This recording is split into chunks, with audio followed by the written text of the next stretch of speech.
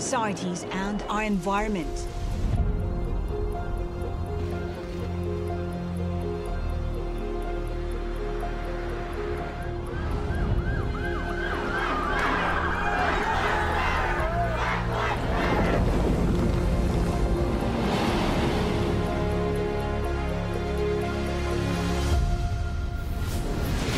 We can look away, or we can recognize the ailments that threaten our long-term future and build a more sustainable and inclusive world. The agenda for the New Economy Forum is global. It's to challenge government and business leaders to work together in 5 key areas: finance, trade, climate, public health, and cities. This is urgent. Economies are failing.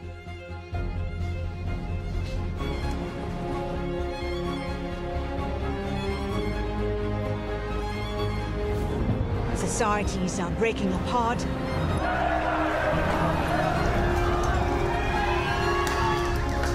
Our planet is burning. Firefighters in Southern California struggle to contain a massive blaze. We embrace technology as part of our solutions. New economy must be digital. We firmly believe that no problem in the world today can be solved without East-West collaboration. Our perspective is bottom-up. We are all in this together. This is the Bloomberg New Economy Forum.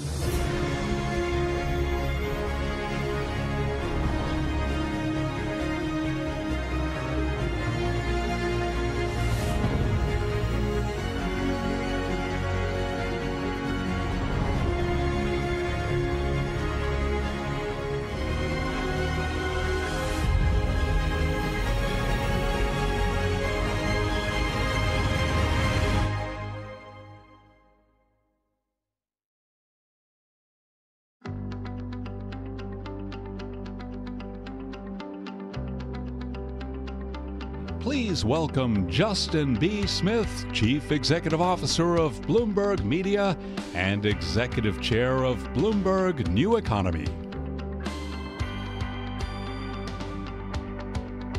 The Bloomberg New Economy Forum was born of the conviction that East-West dialogue must be part of any solution to global problems. That has never been more true than it is today, as COVID-19 ravages the global economy. The health of our planet depends on leaders from the public and private sectors, from East and West, collaborating to defeat this pandemic. If the world can't come together to fight COVID-19, how will we ever find the will to collaborate on other threats to public safety? Natural disasters, financial crises, and above all, climate change. None of these problems can be resolved by any single country. They are common threats. Nobody is safe until everybody is safe. We launched the New Economy Forum 2 years ago in Singapore.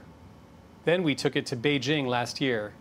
This year, we're in cyberspace, which is entirely appropriate. Today, we're engaging in a borderless conversation about a health catastrophe that crosses all national boundaries. The virus is a product of this era of globalization, hopping from continent to continent aboard aircraft, and it requires a globalized response. This will not be the last pandemic to menace humanity. In a few minutes, we'll be hearing from several of the world's leading virus hunters who are tracking the thousands of pathogens that may, one day, jump from animals to humans. But I hope it will be the last time we face a pandemic so unprepared. It is simply unacceptable that the world invests so little in public health infrastructure, in stockpiles of emergency medical equipment, and in research into life-saving vaccines and therapies. Addressing this issue is a moral imperative, and it is also good economics. McKinsey research shows that every dollar invested in public health produces $2 to $4 in economic benefits.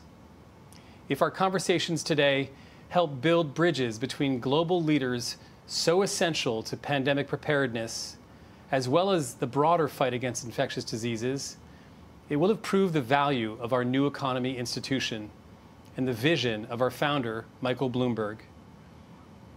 A landmark date in the history of modern public health is 1854, when the British physician, John Snow, demonstrated that cholera is spread by contaminated water. He traced an outbreak of the disease in London's Soho district to a communal water pump on Broad Street. By removing the handle on the water pump, health officials halted the local outbreak in its tracks. That victory helped give rise to an urban sanitation movement that saved millions upon millions of lives. Unfortunately, there are no easy answers to the airborne pathogens that threaten us today.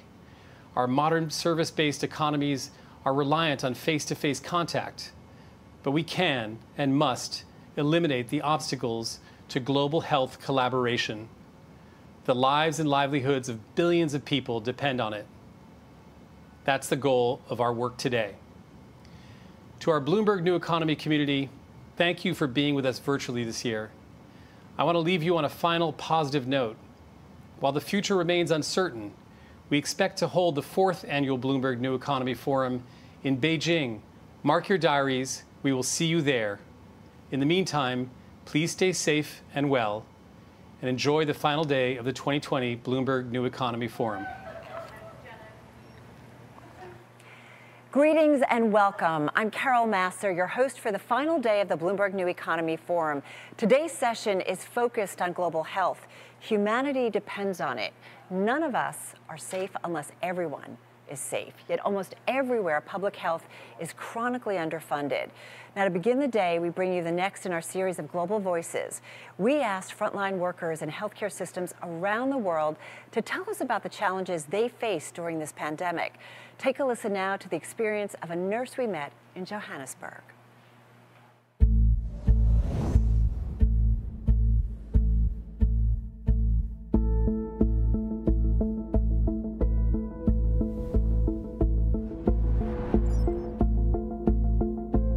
My worst experience with COVID was not getting it myself and being scared that I'm going to leave my family in trouble. I think it was more that I was going to infect my 75-year-old mom that was a cardiac and a diabetic, or that other family members were going to get sick and die because of me. Losing 3 of my family members within 3 weeks of each other was hard. We couldn't mourn together. In regards to what the general public behaved like, I'm hoping and praying that the second wave that comes along does not destroy any other family like the way COVID destroyed my family. The sad part for us was we believe in the touch policy in our department. We hug our patients, we love our patients. They didn't have that personal touch where we would hug them and say, it's fine, we're here with you. The other thing that really worries me, if first world countries are having a problem with their economies, what is going to happen to third world countries? As it is, we are hit with all other types of illnesses like HIV, TB. For COVID to come and destroy our setup is even worse, because we've had many patients that did not even come back for their regular medication because they were worried about COVID and now have resistance. For my colleagues and for all other frontline workers, I say thank you so much for being there, because my family members really appreciated your care. Thank you very much.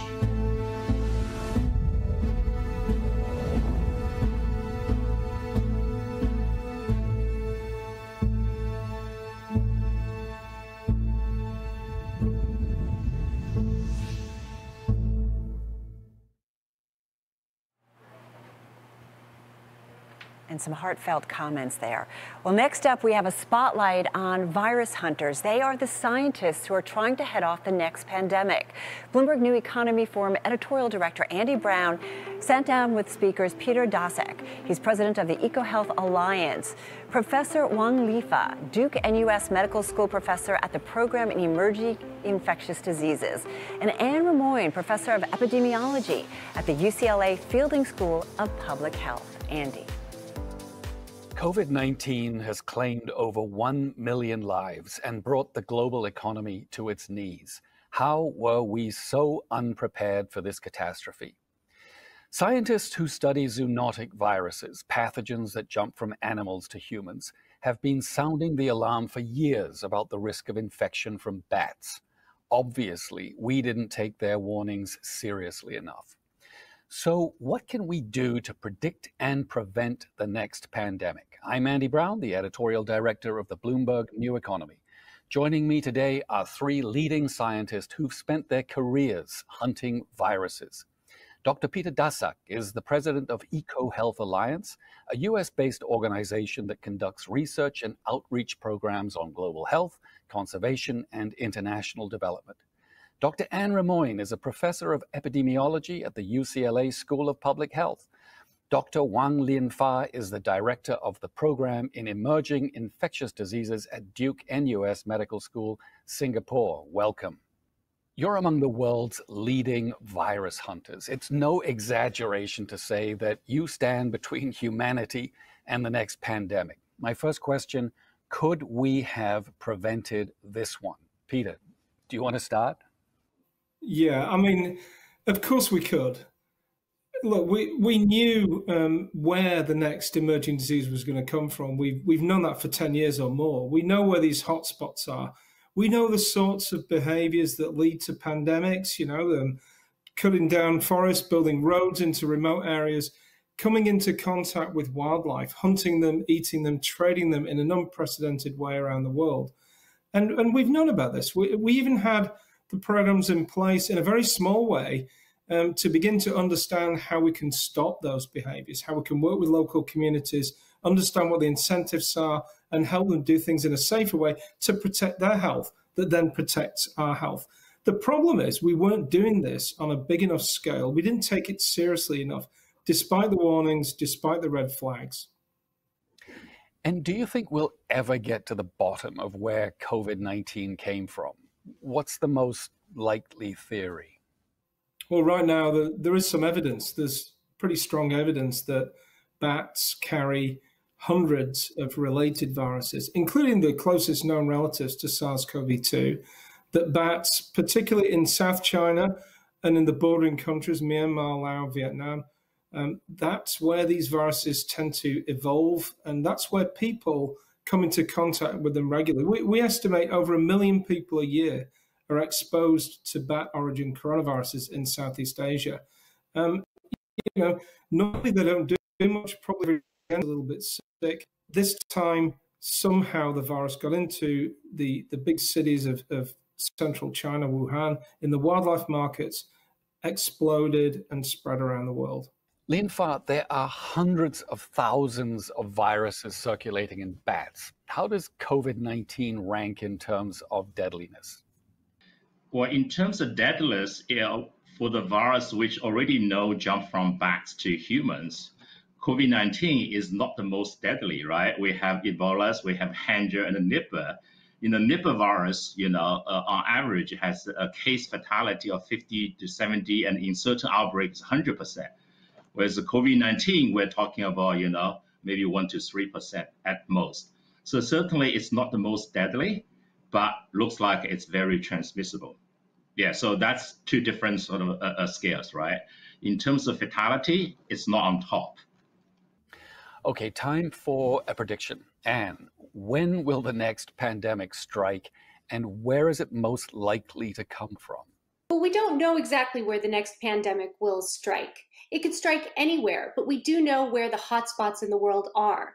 We've all been doing research on emerging infectious diseases in this group for the last several decades. We know that wet markets are important places. We know that places where hunting, in particular commercial hunting, is happening are important. We know that places in Asia, places in Africa, where people really live at the animal-human interface are important places where viruses are easily able to jump species and then spread. The bottom line is that viruses don't need passports. They don't need visas. They can move easily without any detection. So we always have to be ready. And the problem is that we haven't had the kind of early warning system and investment in this kind of early warning system that we've needed from the very beginning. We've been able to spend a lot of money preventing wars and to be able to invest in systems to help us protect against invasion from our perceived enemies. But what we don't think about is invasion from viruses. And I think that now we're all starting to think about this on a global scale, because all of us who've been working on viruses have been thinking about this for a very long time, that we really need to be able to invest in protecting ourselves from viruses. This is the next frontier. As Bill Gates said, it's microbes, not missiles. Let me stay with you for the next question, Anne. Every time a pandemic comes along, people start shouting, "This is a wake-up call." But nobody ever wakes up. We've had SARS and MERS and Ebola. HIV has killed more than 30 million people around the world, yet we always seem to be unprepared. Every time it comes as a surprise. Why should the COVID-19 be any different? Well, I think it's an issue of remembering it's much easier, as my father-in-law used to say, it's much easier to stay out of trouble than it is to get out of trouble. And we are definitely in trouble right now. And we're paying the price. If we had invested in these systems early on, we would not be paying the kind of price we're paying right now. I think it may have been Peter. I don't remember who I can attribute this to, but there have been many studies that have shown that the cost of dealing with a pandemic can be 500 times greater than preventing a pandemic. And that's where we need to be focusing on right now. It's never too late to get started. The earlier we start, the more prevention we'll have. But what we do know, as humans continue to encroach upon into forests and into places where they're in greater contact with species, that the need for consumption of animals increases, we are going to be seeing more and more of this. And we have precedents. Those who are, we also know that people have said before, there's a famous philosopher who said, those who forget the past are destined to repeat it. And so we really need to be able to learn from our lessons now to be able to prevent what could be happening in the future. Linfa, how can you possibly track down all of the viruses that circulate in bats? Second, how do you know which ones will be deadly for humans? And third, which ones should we prepare vaccines and therapeutics for? Yeah, so that's a very tough question, right? To start with, how do we know how many there? Peter and I have been working with a lot of scientists in the world. And then secondly, to predict which one is ready to jump is even more difficult. I think, with the scientific tools we have, if we have enough money, Peter and I strongly believe we can catalog most of the virus, go to 90%, 99% of the virus in mammals, if we have the will internationally. Then the second one is to predict which one is ready to jump. I think that's going to be more difficult, but we have learned enough lessons in the last 3 decades, right? Coronavirus, three really large outbreaks just in 2 decades. So that's certainly in the top of the list. The filovirus and the paramyxovirus, these are the 3 top targets. But I think, we can do better without even 100% accuracy in predicting that. We don't need to make a vaccine for every virus in bats in order to win the war. I always say that all about is the international collaboration, and we get ready, like Anne is saying, that if we're ready, then even if we can detect the early transmission event to an intermediate host, for example, before they go to human, that's better because we don't have a human. But even if we get to human, just like COVID-19, if early December we sense that, we detect that, I think we can prevent the COVID-19 outbreak. So there are 3 different levels we can do much better. And so far, I think we don't have enough funding and we don't have enough the political will to do better. I always say, science, of course, we can improve. But personally, I have been in the game for 30 years, and I have watched the science has progressed so much, but the political will and the collaboration is left behind. I think that's where I think we need to do better. I mean, can I chime in on this a little bit? Look, we have a challenge. We know there are a bunch of viruses out there that we don't know about. We don't know the identity of. So we went to China 15 years ago, working with Linfa and others at Wuhan Institute of Virology. We caught bats, we looked at them and we said, how many viruses can we find? We found hundreds of different strains. But we didn't just say, okay, there's lots of viruses out there.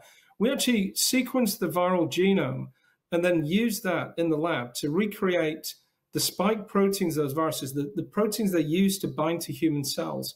Those spike proteins were then used to test the drug remdesivir to see how broad it is, how broadly effective it is.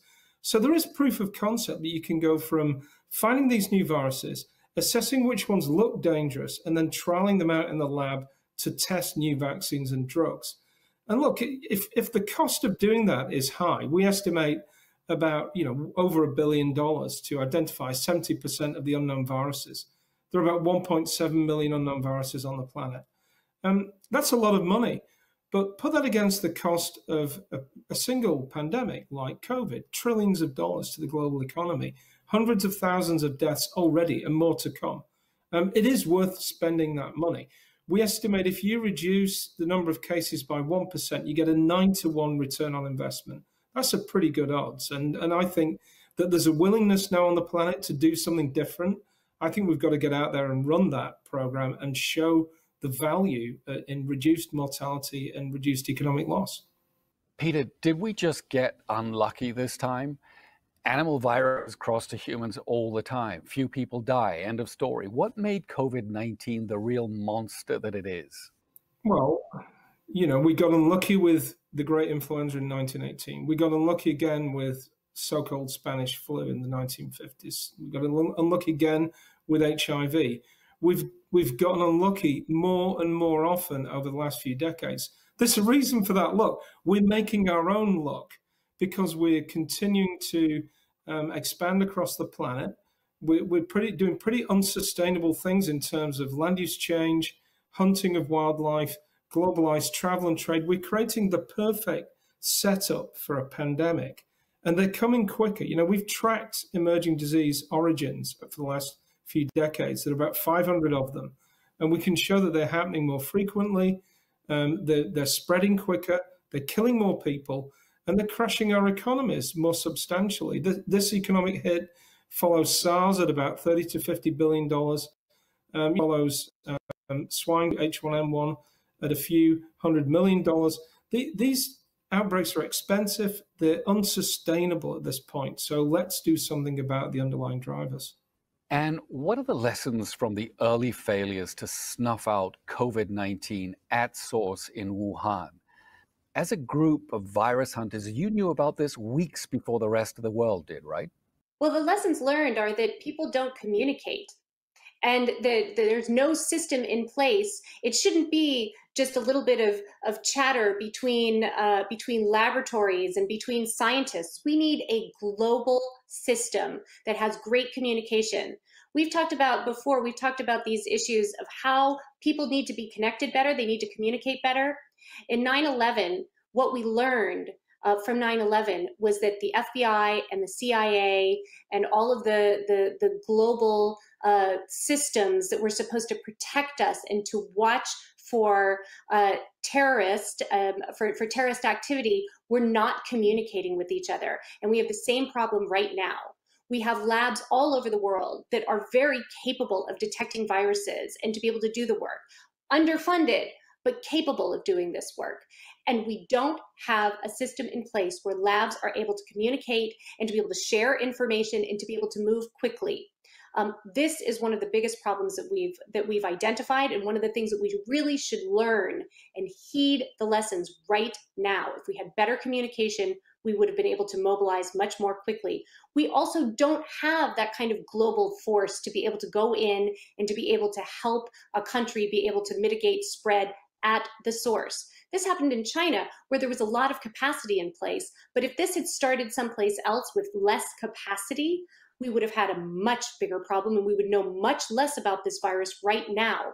I think another very important lesson that we should all be learning right now is that research needs to start immediately at the same time as containment, because that's how you're going to learn how to be able to mitigate, how to be able to stop spread, contain it, and be able to understand how to be able to move then into the next phase of drugs, therapeutics, vaccines. If government said to you, spend as much as you like on preventing the next pandemic, what would you spend it on? And where would you concentrate your resources? Again, I come back to say, science is still evolving, but I personally feel, I work in this field, we have enough platforms and enough technique to do early detection and prevention. The key is that, I think Anne is mentioning that the lack of the communication. I feel like we also need a legal framework. I used to work in Australia, in the animal health field. Australia is a big country, and I work in the national facility down in South. But there is a legal frame to say that if vets see some kind of unusual cluster of disease, if you could not diagnose, you're bound by law within 48 hours, you have to report to the government and to the central lab. Now, if we do that to human health, because, I'm in Singapore now, even in USA, California, we doctors see these unusual cases all the time. Now, I think people can accuse us of being panic and alarm sort of, raising. But for me, I always say when you're dealing with emerging infectious diseases, I prefer to be overreacting rather than underreacting. So if I have all the money, first of all, we'll strengthen research and, improve our detection platform and go to active surveillance rather than passively. Once we have right now we have a COVID-19, then we ask where it's from. It's too late, right? We don't have the sample collected, beforehand.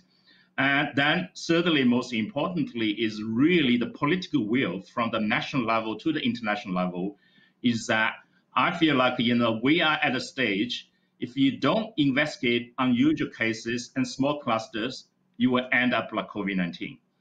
For example, I always say early December or even maybe late November, if the hospital you Wuhan smell something unusual, if they're bound by certain laws to report and the national international team got involved, I'm really confident we could have controlled it, without suffering right now. Peter, as humans, we've made ourselves more vulnerable to zoonotic diseases by pushing into the wild. What's more important, do you think, in heading off the next pandemic? Changing human behavior or identifying potentially lethal viruses? Yeah, I think we've got to do two really critical things. I go back to that terrorist analogy, the 9/11 analogy. Prior to 9/11, terrorist attacks happened and we dealt with them. We cleaned up and we moved on. 9/11 was a transformational change. And what it said to us was, the impact of a terrorist attack is too much. We need to do something radical. So what did the US government do? They tracked every single phone call coming into the US, a pretty revolutionary piece of surveillance. Why aren't we doing that with pandemics? We've now hit a transformative change with COVID-19. We should be listening to the rumors of outbreaks on the ground around the world. Why are we sitting here knowing there are 1.7 million unknown viruses and not bothering to go out and identify them?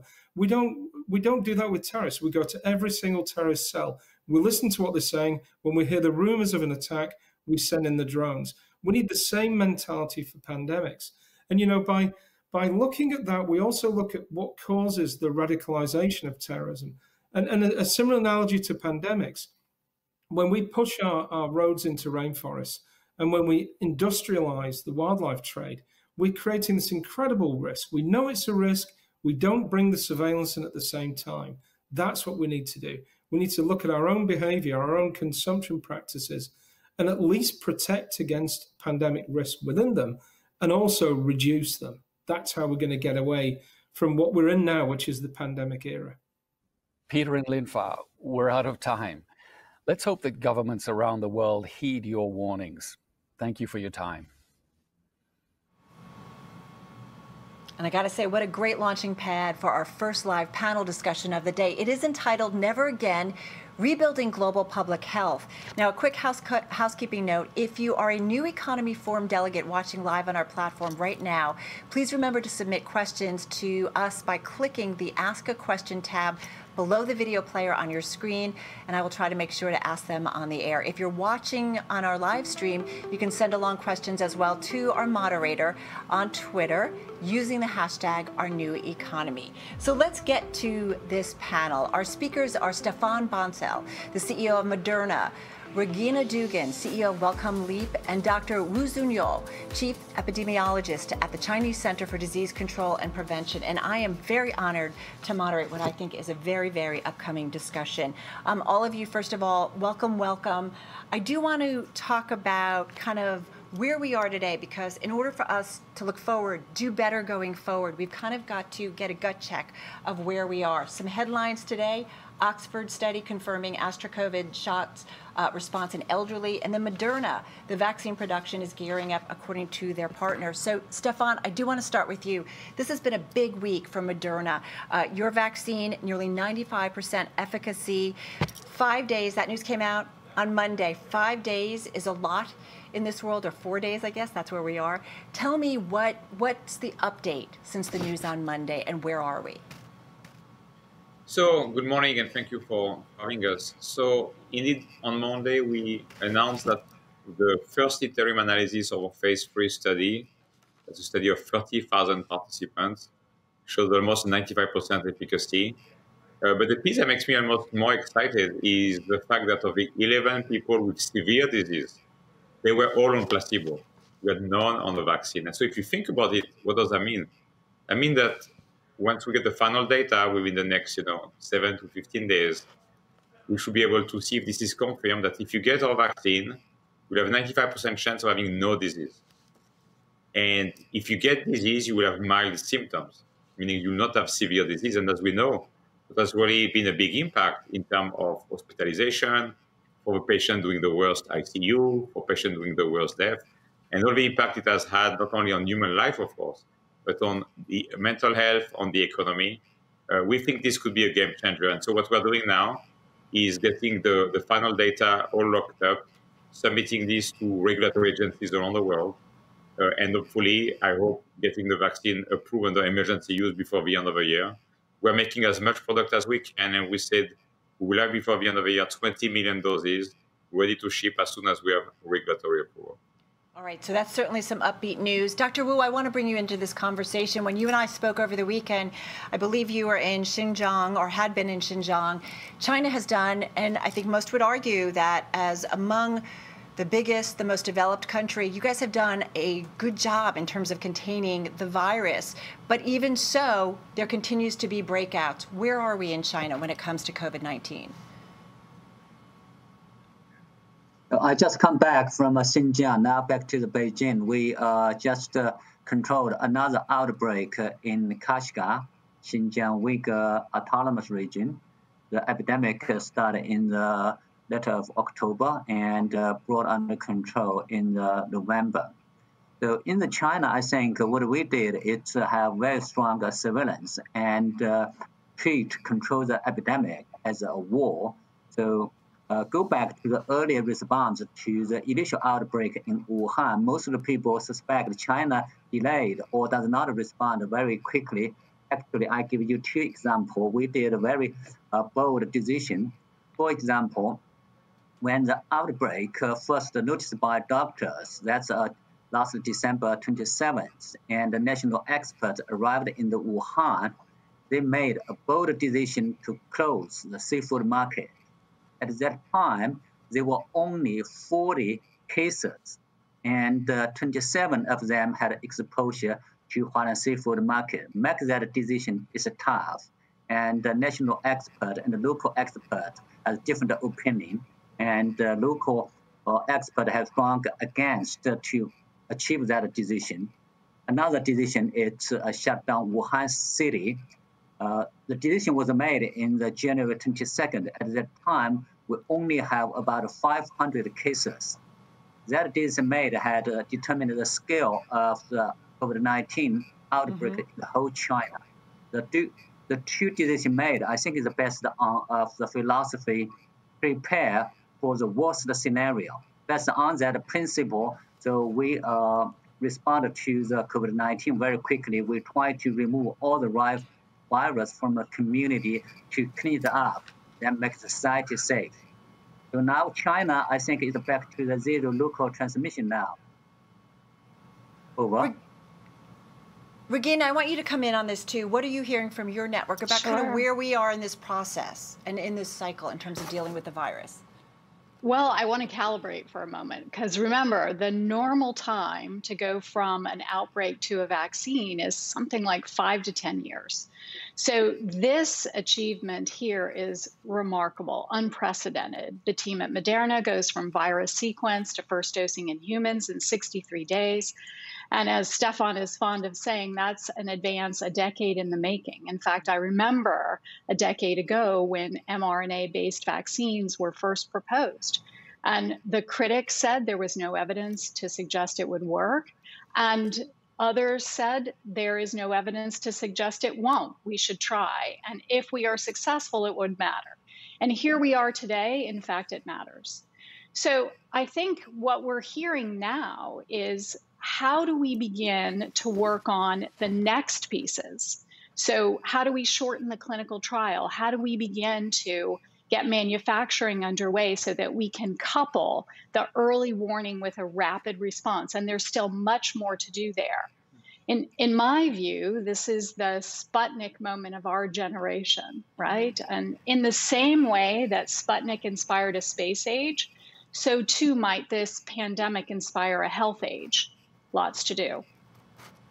So I want to continue this conversation because now I want to kind of look forward. A quick poll and a reminder to everybody who's watching. The poll that's out there, we'd love to hear your response. The question we're asking, what are the lessons from Asia's successful response to COVID-19? Some individual freedom must be sacrificed for the public good. That's answer A. Answer B, early lockdowns reduce overall economic impact. Answer C, more investment in digital health infrastructure, including contact tracing. And D, face coverings work. So having said that, and we'll look for those responses. So let me ask you, how do we make sure this never, ever happens again? Bloomberg New Economy said there is no greater challenge for our global leaders than figuring out how to make sure this never happens again. Stéphane, can we do this? Do we now have the playbook? I think we've learned a lot. And as Regina said, I mean, first, what has been done this year by scientists around the world and the collaboration we have seen is unprecedented in terms of the speed. But we've learned a lot as well. And I think there are two dimensions where we should invest aggressively across the world in public-private partnership to reduce the time to get to a vaccine. Because as we know, public health measures are extremely important. And right now, wearing a mask and social distancing are critical. Treatment are very important to take care of people in hospital. But to really get back to normal, we need to vaccinate people. And so I'm going to focus on the vaccine front, which is really the piece I know the most. So there are two things that I think we need to really invest a lot on. One is going after the top 10 or 20 pathogens, viruses, that are known to be at risk, and doing extensive work, doing all the preclinical work in animals, run phase 1s, which is when you decide what dose do you need, and then run phase 2 to give you around 1,000 people worth of safety. Because if we had done that for example, MERS or SARS, the first SARS, before the start of the year, when we got the sequence put online by the Chinese, we could have right away gone into a phase 3. So instead, as Regina said, on March 16 to start a phase 1, we could have started a phase 3 if we knew the dose and that already exposed enough people, because it's only a few sequence change of a mutation. Right. So that's number one, preclinical and clinical work. And if you think about it, I will estimate it's around $20 to $40 million per virus. So times 10 or 20 virus, it is nothing at the global scale of a planet. The second thing is manufacturing. If we have had a big plant in Asia, a big plant in Europe, a big plant in Africa, one in the US, Northern and Southern Hemisphere, that could make, let's say, 50 million doses a month. You could have had, starting right away in January, make 50 million doses a month. That would make you around 400 million doses per plant by the summer. You have your phase 3 data in June. You'll have 300 million doses per continent and vaccinate a lot of people. Think about the different winter we will go through right now. Stéphane, I want to jump in because, right, I understand that we could reduce the timeline. Dr. Wu, come in on this because I think a big part of this discussion is it all about vaccines? Is it vaccines that save the world? I mean, the WHO came out yesterday and warning that they're not going to arrive in time for us to really deal with this second wave of COVID and that they should not be seen as a unicorn magic solution. Dr. Wu, are vaccines the answer to all of this? I think at this moment it's not yet. I think the question you asked about how to let this happen again, I think most urgent question, how to bring the epidemic under control. It's very urgent. So just to get the beginning of the winter, the number of cases continue to rise in the European countries, in the United States. Number of daily cases reached to over 600,000 per day. That's enormous. So when we get to the winter, the number of cases will continue. I think the public health measures like wear mask, social distance, hand washing, and ventilation, all of these public health measures still the major effective measures to be used to control the epidemic. So the vaccine, it's a good message, it's a good technical weapons for control the epidemic. However, that cannot be used in the winter or cannot be brought the epidemic under control before next spring. So now we think we need to have two strategies go hand by hand. Public health at one hand and push vaccine at the other hand. Thank you. Regina, and I do wonder how you see this, because part of the problem, and this is the stories we've been dealing with at Bloomberg, is that this is great progress on vaccine news, but now we have to think about logistics, distribution, refrigeration, and getting it out to developing economies where there is no infrastructure. So how do you see it in terms of the role of vaccines in all of this? Well, I think Dr. Wu makes a great point, and of course the public health measures are very important for controlling the growth of the epidemic. Now, I see these two things as going hand in hand. They're two pieces of the response.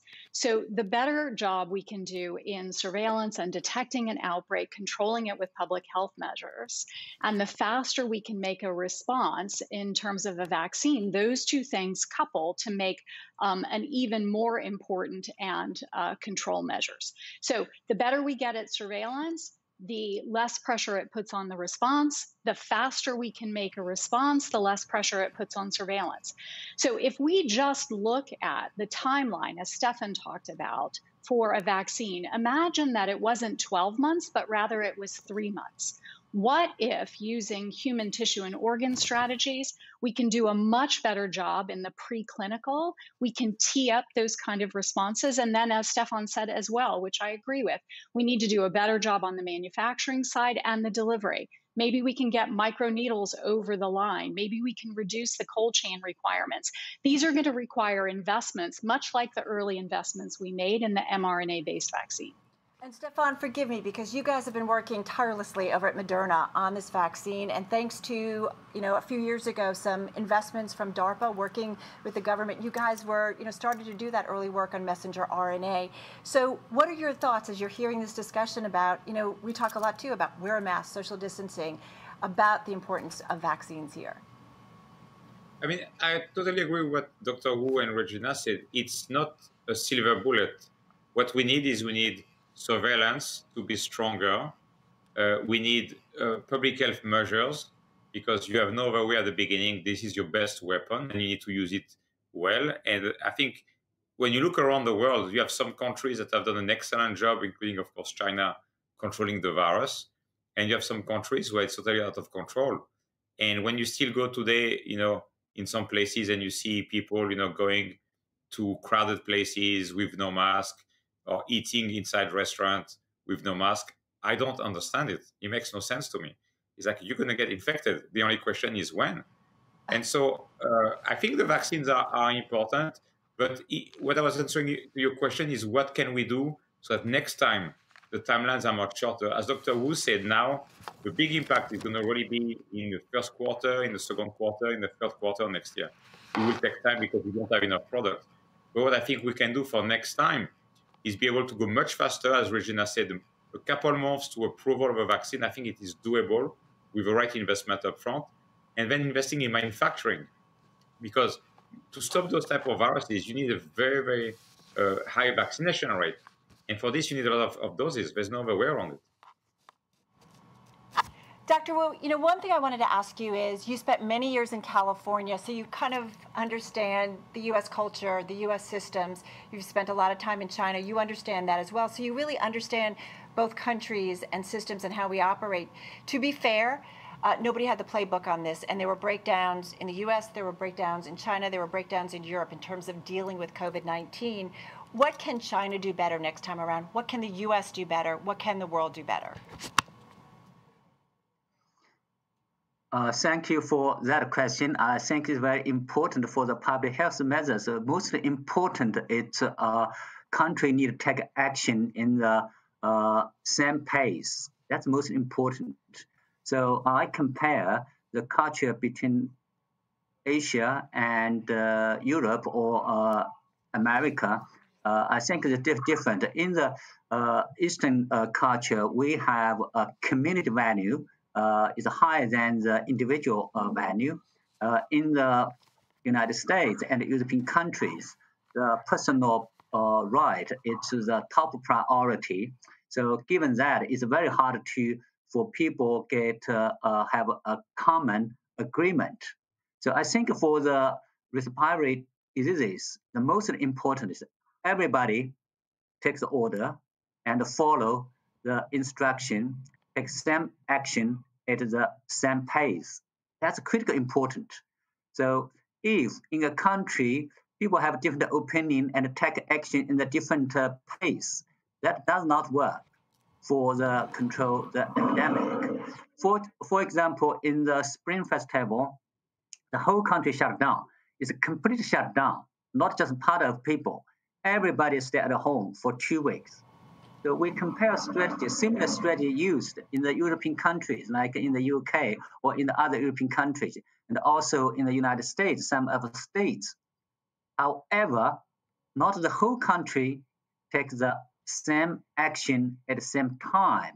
That will not work for control the epidemic. So without get that compromise or get an agreement, it's very difficult to bring the epidemic under control. Over. I want to bring up, if I can, the results of the poll. I think hopefully folks have been answering those questions. And it asked, actually, I think we're not quite there, so hopefully people will respond a little bit more. So, Regina, let's go on to, how do we change behavior? How do we change maybe investments? How do we change priorities so that we are set up for the next global health crisis? Yeah, and I would say health in general, Carol. Right? So if you look at the response after Sputnik, what we saw was a dramatic shift in investment and also a focus on speed. And here I think this is a place where we can really make progress.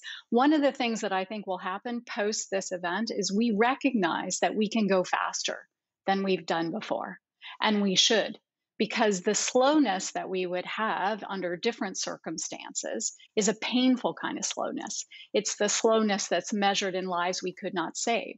So if you look at what happened after Sputnik, we saw a dramatic increase in investment. About 2.2% of US federal spending was focused on the frontier of space. About 80% of that was R&D. And it wasn't just the raw dollars, it was also the structure of organizations, deeper public-private partnerships. DARPA was formed at that time. So we need more of that, and we need it in a multinational way. We need it internationally. I think that there's really important lessons there, not only for future pandemics, but also for battling depression and cancer and kidney disease. Much more to do there. If you look at the recent McKinsey study, what it suggested is that $1 to $2 worth of investment in health yields about $2 to $4 in economic return.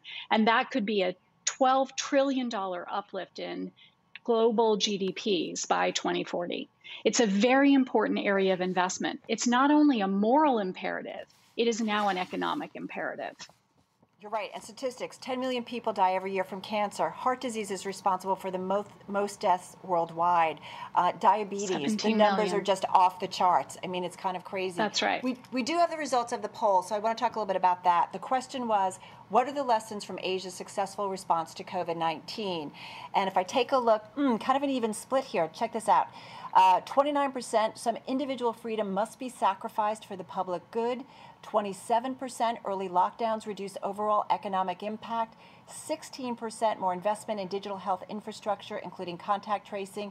And 28% face coverings work. I think that tells the story of how the world has been dealing. I think we all have mixed views, mixed feelings. Stéphane, when you see those results, what do you think? Well, it's a bit disappointing that people don't realize that this is a respiratory virus. So masks work. Are they perfect? No. But do they help if I have a mask and I'm with other people and they have a mask? Do they help? Of course, tremendously. Why do I wear a mask? It's not because I'm worried for myself. You know, I'm a 47-year-old. I have no comorbidity factor that I'm aware of. And so if I get, SARS-CoV-2 infection, I have very little risk of dying from it. It's possible, but it's a low risk.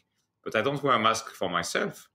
I wear a mask because I'm part of a community, of a society, and I need to make sure that I don't transmit this virus if I have it, because I will have an incubation time. I may be asymptomatic, I might have mild disease, but before I know that, I might give it to so many people that they then give it to other people and other people. It's exponential load. That's how viruses go. And it's an act of civility in my mind to do that. It's for all the people we protect. By being infected, because I'm not responsible, I might get somebody 10 or 20 degrees of separation from me in a month or two, dying because I was not responsible. And this is why we need to all play our jobs. Dr. Wu, I think about what's been going on in China and certainly the ability to control it, but it's been very different in terms of how it's been handled, let's say, in contrast to the United States. But you guys have technology, you have an app, people can't get into buildings unless they're clear. So I do wonder, though, you give up, potentially Americans see it as some personal freedoms, and some other global citizens may say, I don't want to be tracked, I don't want to be traced, I'm not thinking about the community. Your thoughts on that poll and kind of the response of how people are seeing it in terms of the lessons we've learned?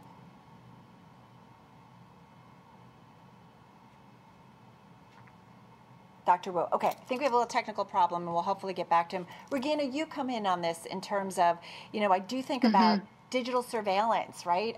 It makes no sense to have an app that tells you, I'm okay, I don't have COVID, I was just tested. But are we all ready as a world to give up our privacy and share our data? Well, I don't think those two things are necessarily mutually exclusive. I think we can do more on digital platforms and still protect privacy and use it to help in a severe situation like we had in the pandemic. And I think here Google and Apple worked collaboratively to try and get strike an appropriate balance between those two things.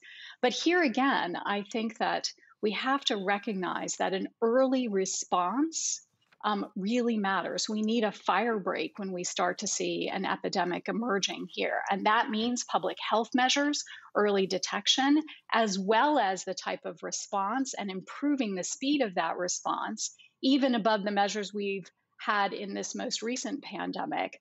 Beyond the 63 days and then a year to a vaccine, we've got to get those timelines even shorter.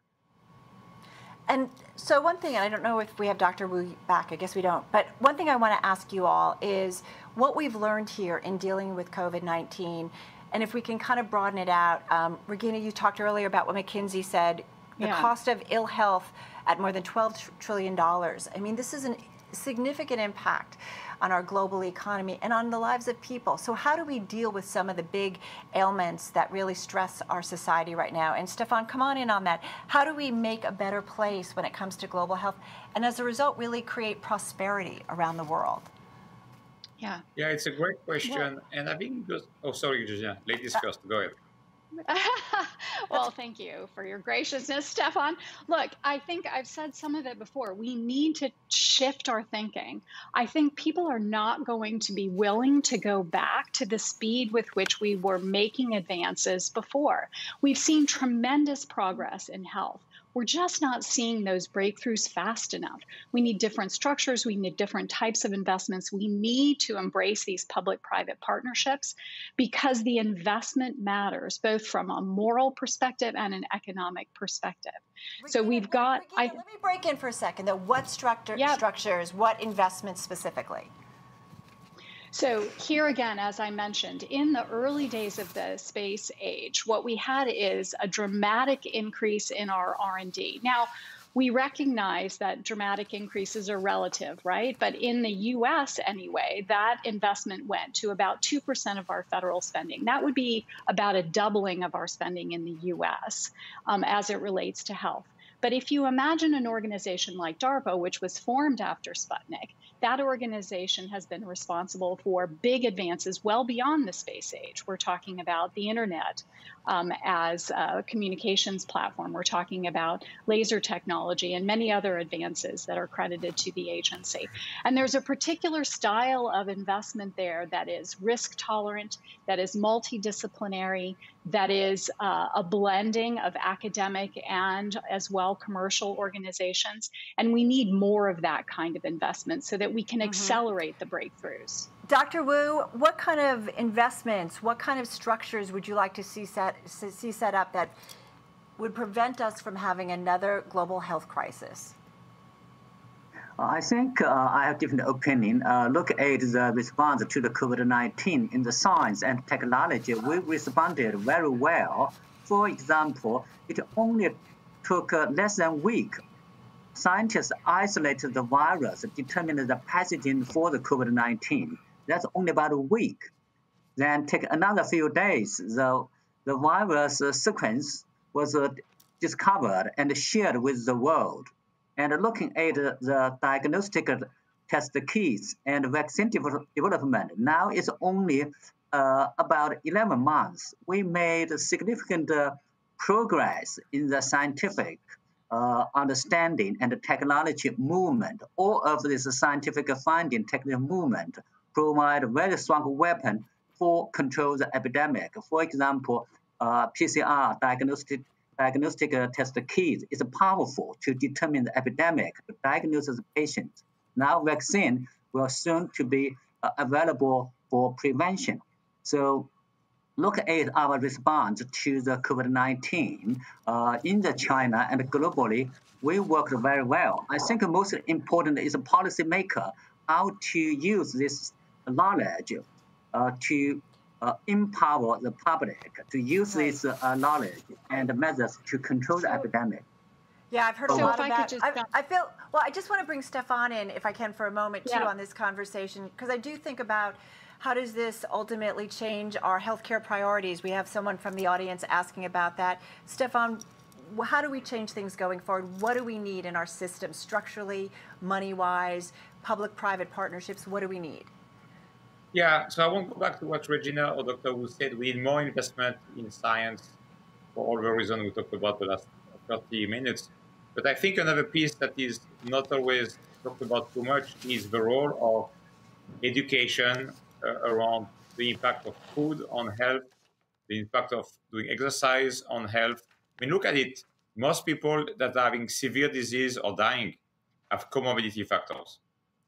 And what are those? Diabetes, overweight, blood pressure. And all the root cause of those things is lack of having good food and exercise. And if you look at the demographics, a lot of minority groups are the most touched by it. And I think education and inequalities is a big issue in this health challenge we have as a society. And I think we need to invest more there.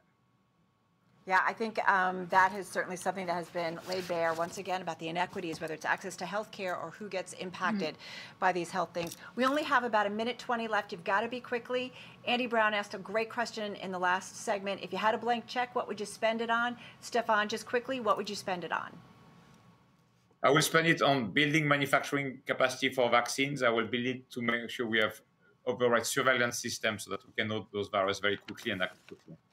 Dr. Wu, just got about 30 seconds. What would you spend it on, a blank check, to make it a better world when it comes to global health? Yeah, I think the most important, we need to have the global authority to coordinate, making sure the resources can be distributed, to making sure people who need can access to the public health service. And Regina, just to wrap it up, what would you spend it on? Well, I think the response today is based on a decade of investment that made it possible. I think we need more possibilities going forward. That's where I would spend it. All right. On that note, I'm going to leave it. Guys, thank you so much. We could probably talk for hours, for days. This is such an important issue of figuring out what we did and where we go from here to really tackle not only viruses, but really the global health situation. So Regina, Stéphane, and Dr. Ruth, thank you so much. Really appreciate it. A great, great conversation. And next up, we're going to go to a CEO Spotlight conversation with Anne Wojcicki. She's co-founder and CEO of 23andMe, along with David Rubenstein. He's co-founder and co-executive chairman of the Carlyle Group.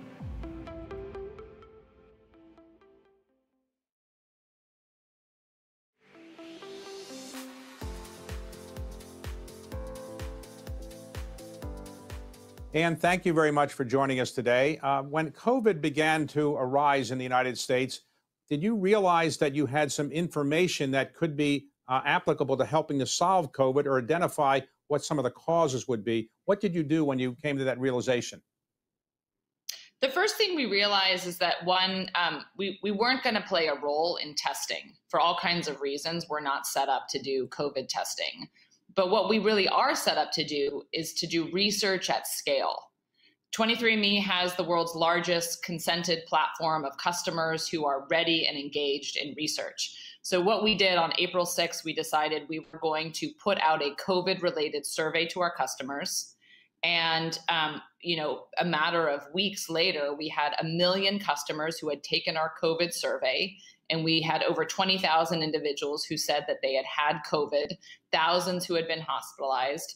And by analyzing that data, we were able to find that there is a genetic, there's a genetic type where O blood type looks like it is protective, 9 to 18% protective from COVID.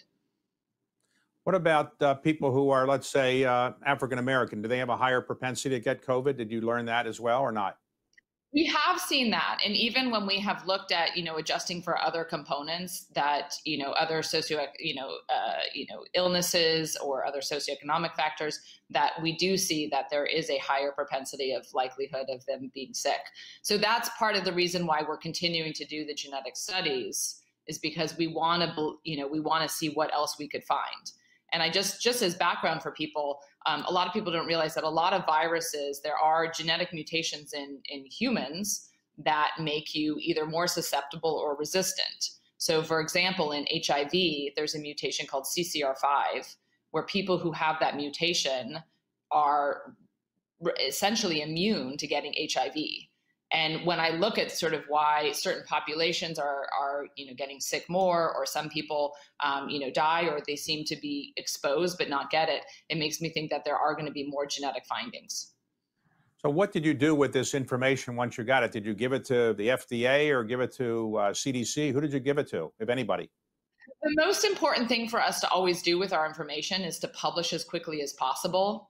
And so we always put things when we feel like it's really important, we put it in a bioarchive. So it means like the publication is out there now, so people can go and get access to this information. We also made the information available for any pharma company or any group that is working on this area to contact us, and that we would engage in trying to help further any kind of research on a vaccine or treatments. We also, there's a number of consortiums that are out there with academics to try and bring all that data together, and we're partnering with all of those as well. So you have a lot of experience in dealing with FDA. To those manufacturers of vaccines, what would you tell them about how to get through the FDA process? I would say the most important thing with the FDA is engagement and communication, and finding people who have that expertise of the experience of how to work with them. The mistakes that we made in the past really had to do with a level of naivete on our behalf of how to communicate effectively with them. And it's one thing that I've learned with the FDA is, when they have a vision, when they tell you they want this kind of a certain kind of analysis, there's not a lot of negotiation. Like you follow what they are asking for. So in 2006, you started this company, and your premise was that people would spit into a little vial of glass, mail it off, and you would tell them everything about their ancestry or about their health predispositions. So did people tell you you were crazy at the beginning? Oh yeah, we had some really fun meetings with people where, you know, my background is I was investing in healthcare companies, and I saw the genomics revolution taking off. And I was really disappointed from the time that the human genome was sequenced to, many years later, that it still wasn't accessible to individuals. So I wanted to create a company that was going to be directly accessible to individuals with their genetic information. And, in those early days, I had people, we were, prohibited from being in medical meetings. I had people walk out of meetings with us. People thought, had all kinds of, scary theories of what you would potentially learn with genetics. And I think what's happened is that people have really learned that your DNA is, it's like looking in the mirror for the first time. It's your digital representation of you. And it's really exciting. In the same way, there's, amazing things about you, and there's things that you might want to change. Your DNA is reflective of that. And so people are learning, their ancestry is different than what a lot of people think. And they can understand, families that have had, heart disease in them or diabetes. They can look at their DNA and they can say, oh, there's potentially a genetic association. And what we've always wanted to do is to give people the tools to think about actually preventing disease rather than just treating it. And that's what we're really focused on now, is how is it that you can learn all this information about you and inspire you now to take action to change your behaviors. So do people say to you, I want the results, but if there's a negative results, like I have a predisposition to dementia or Alzheimer's, don't tell me that. Do they do that, or do you just give them all the information? We have the ability, for some of the information that we know is more sensitive for customers, they have an additional opt-in. And that means that, for instance, on the Alzheimer's report that you reference, there's an additional layer of consent. So we don't just give it to you, but we say, hey, do you really want the information? Here's some background about what types of things you're going to learn. And then we allow you to get it. And I think that the thing I've always, again, my focus on healthcare has been about consumers having choice. And one thing that I've always found, frankly, offensive in the healthcare system is that other people are making choices for me. And what I think is really important is that you actually get choice. And it shouldn't be your insurance company. It shouldn't be your doctor. It shouldn't be, the hospital administrator protocols. It should be about choice for you and giving you those opportunities to get that information if you want. And if you don't want the information, absolutely don't get it. Now, your initial premise was, I'm going to tell you about your genetic background, but you also have a business where you tell people about their ancestry in the sense of who they were related to or might not have been related to. Do you find a lot of people find out that their biological parents weren't their biological parents, or their biological siblings were not their biological siblings? And is that embarrassing, or are they actually happy to learn this?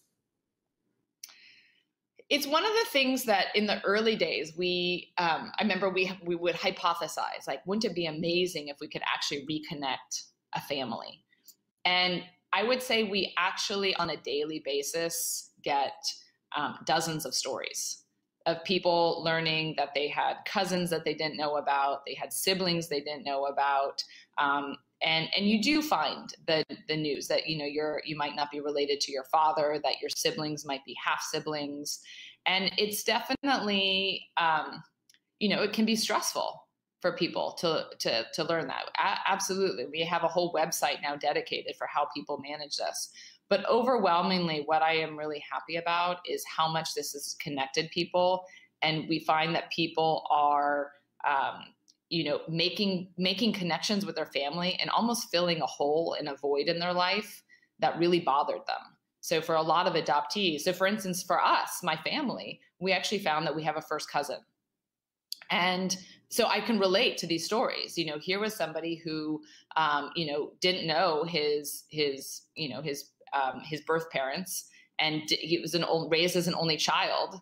And holy cow, suddenly he's now part of the Wojcicki clan and all of us. And we had no idea that we potentially had this first cousin.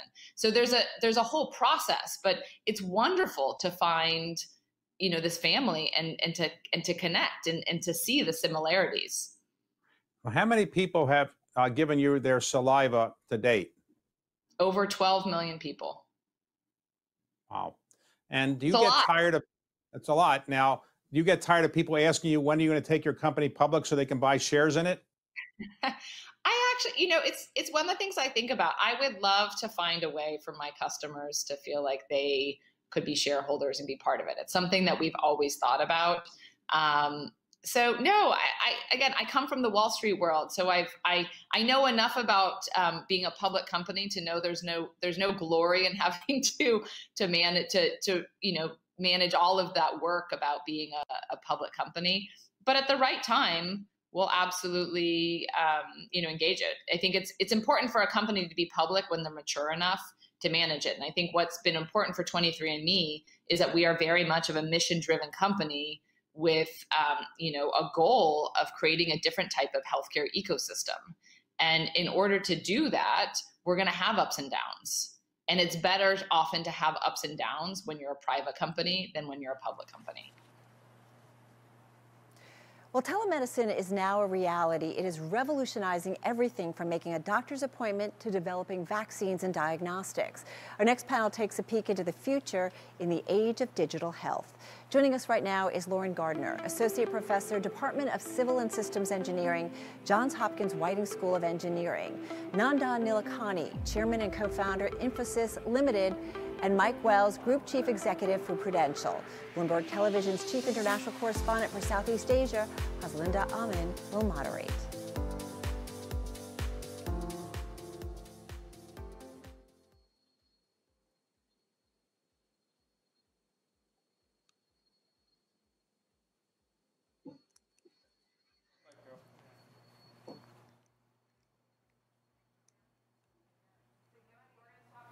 We're going to go to you for this panel.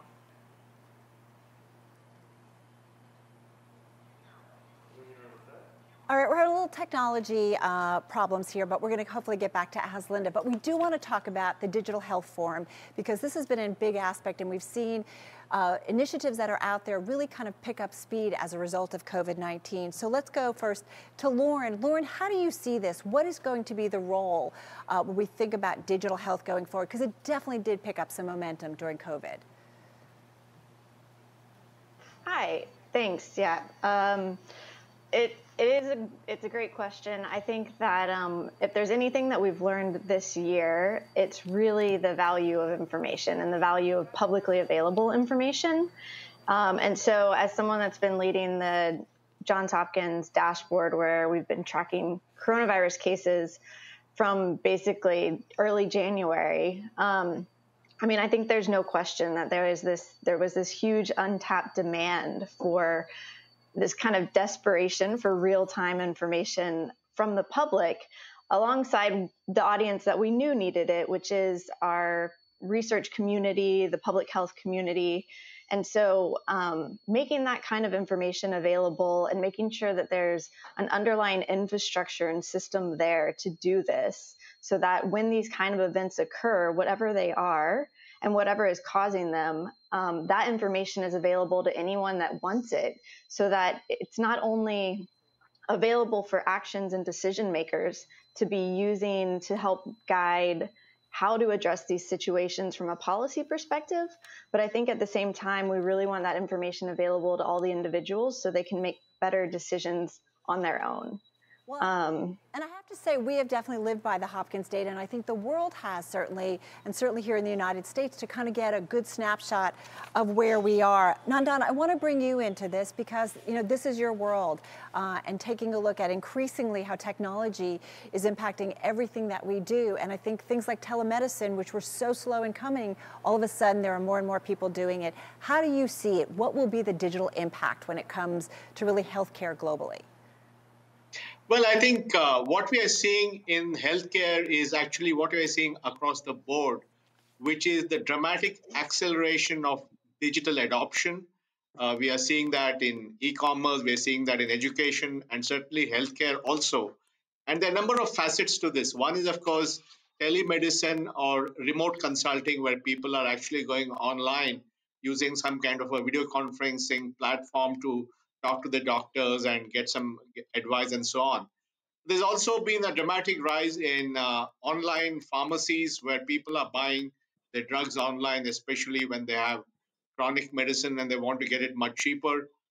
And also, I think the vaccination is going to create a whole new opportunity, because we are going to have billions of people getting vaccinated in the next few years now with the phenomenal progress we're seeing on vaccines.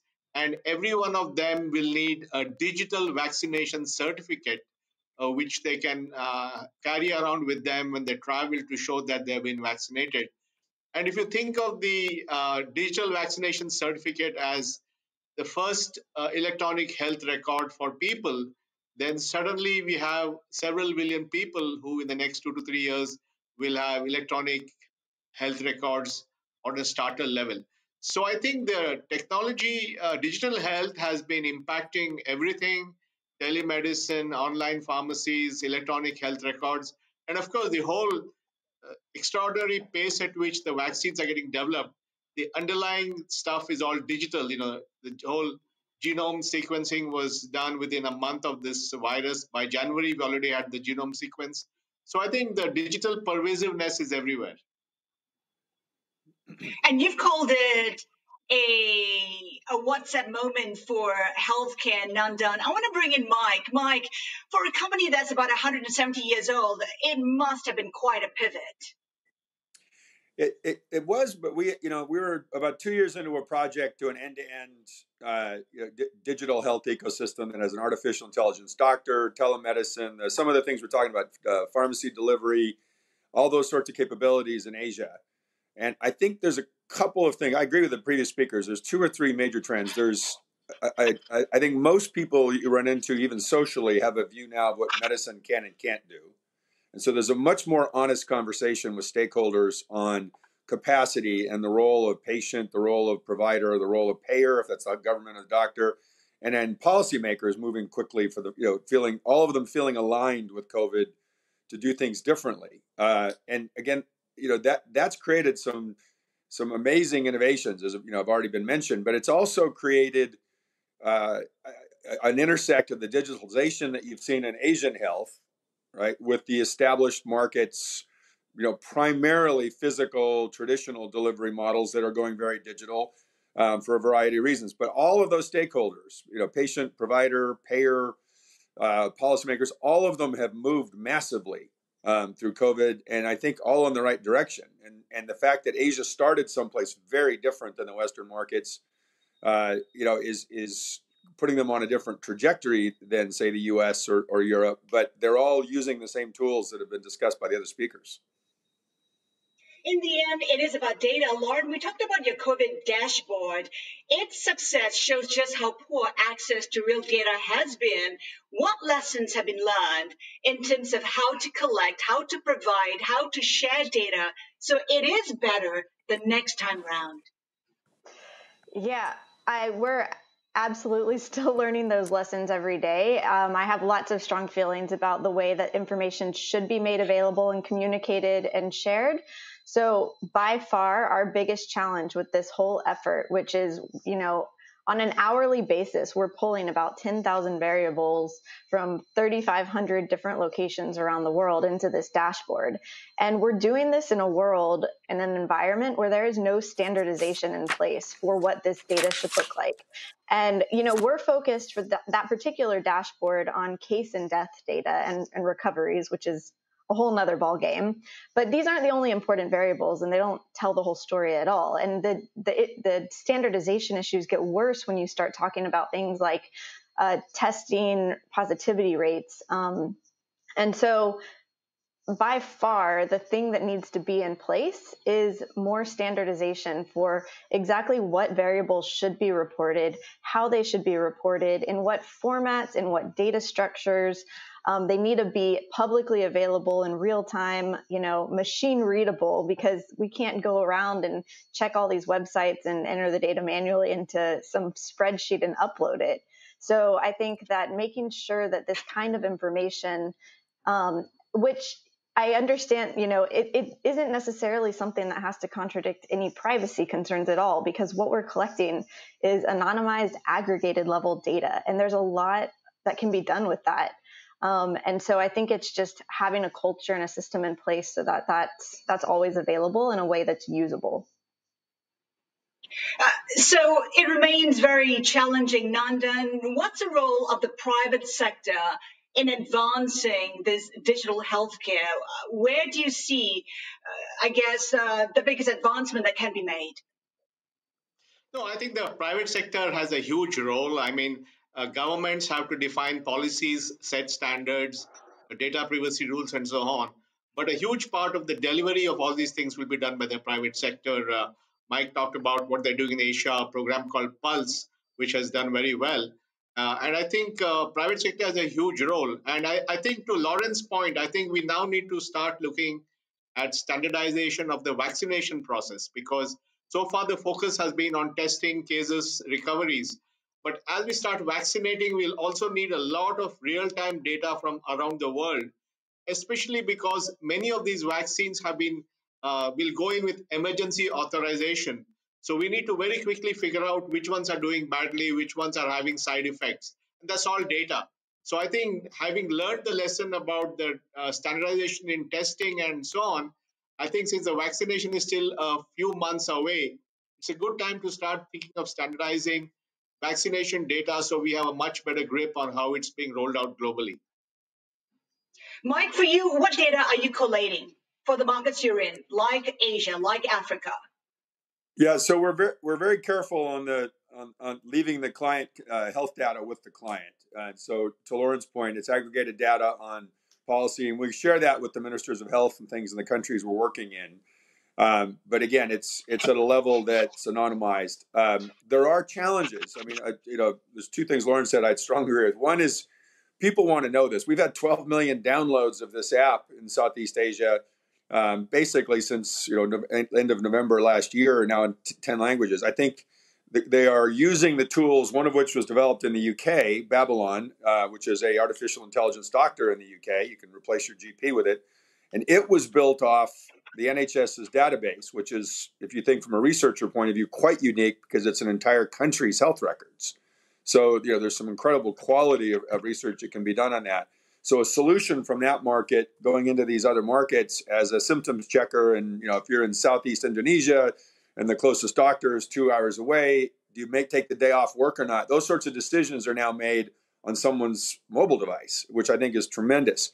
The challenge, though, that's coming, and it's telemed, pharmacy things, the doctors, is consumers really like the telemed experience, particularly our Asian clients, and it's efficient and it's safe. But data is not allowed to move across markets in most countries in Asia. Often the consumer doesn't own their health data if they've been to a hospital in certain markets. So there's got to be a standardization of policy around what the client can and can't keep, what's portable, what's transferable, and whose licenses, say, as a medical provider, work across borders. But there's discussion on that now. And again, these are the kind of discussions that are more frequent because of COVID. Lauren, Nandan, this one's for you. Lauren will go first. It's about breaking data silos to encourage innovation. How do we do that? That's a good question. I think a lot of that can come from the fact that we need data from so many different types of sources. And so if we can come up with some kind of better mechanisms and structure and system and standardization, then ideally this can be adopted across the board. And so I want to echo something that was already brought up. And we've been thinking about for months, for at least 6 months, is when vaccines come out, it's going to be so critical to understand how those are getting out and getting adopted and deployed and what impact they're having. And there's going to likely be multiple vaccines, and they might each have different kind of targeted audiences. And we are waiting to be able to collect that data. And unfortunately, we have no idea how that's going to show up, who's going to provide it, the quality of it. And this goes all the way up to things like if there was another pandemic or infectious disease that started tomorrow. We've built this whole infrastructure over the last year. And unfortunately, a lot of it isn't even directly transferable to another infectious disease because the system isn't in place. So I think you need all of these different players that are contributing information that's relevant for the same problem to be working together and understand that the data needs to be provided in a certain way, in some systematic way, so that it can be useful. Nandan? Well, I think when we look at data, there are different parts of it, right? One is there's the whole aggregate anonymized data with which you do surveillance or trend analysis and generally that kind of stuff. And then there is the individual's personal data, which often has to be private. And one of the things which has been developed in India is the concept of account aggregators, which are essentially an architecture that allows individuals to take charge of their own health records. So they can get their health record from their hospital, from the provider, from the drug agency, from the testing, from the specialist. And then they can take that data in a portable manner and give it to somebody else to have a look at. So I think ultimately the health records will have to be built in a way that individuals are empowered to take their own data and move it around. So portability, interoperability is very important. At the same time, we need to be able to extract from that mass of data, anonymized data for trend analysis and other medical purposes. And of course, that data should also be used in an anonymized way for AI purposes. So I think there's different ways to look at the data. But clearly, we have a massive need for standardization. And I'm worried that the vaccination will again have the same issues. There'll be no standards and everybody will be doing it differently.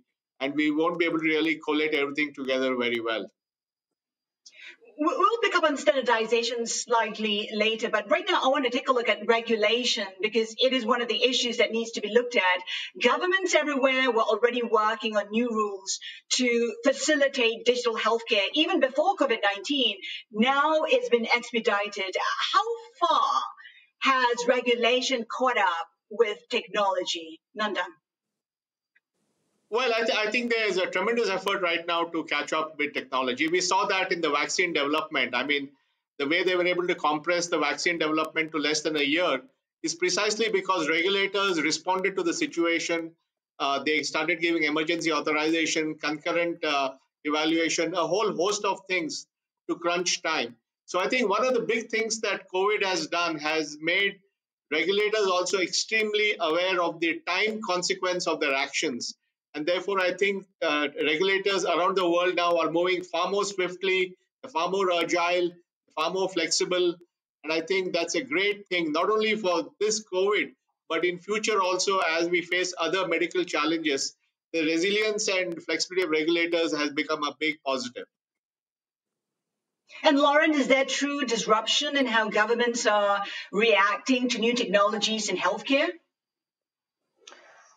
I think it's hard to answer that because it's so different country to country. I mean, it really depends. Our experience working with different countries, trying to collect information and communicate with them and understand what the real situation is on the ground is really challenging and varies pretty dramatically place to place. So I do think there's a broad recognized need for this kind of regulation. And I think in some places it's being better developed and implemented than others.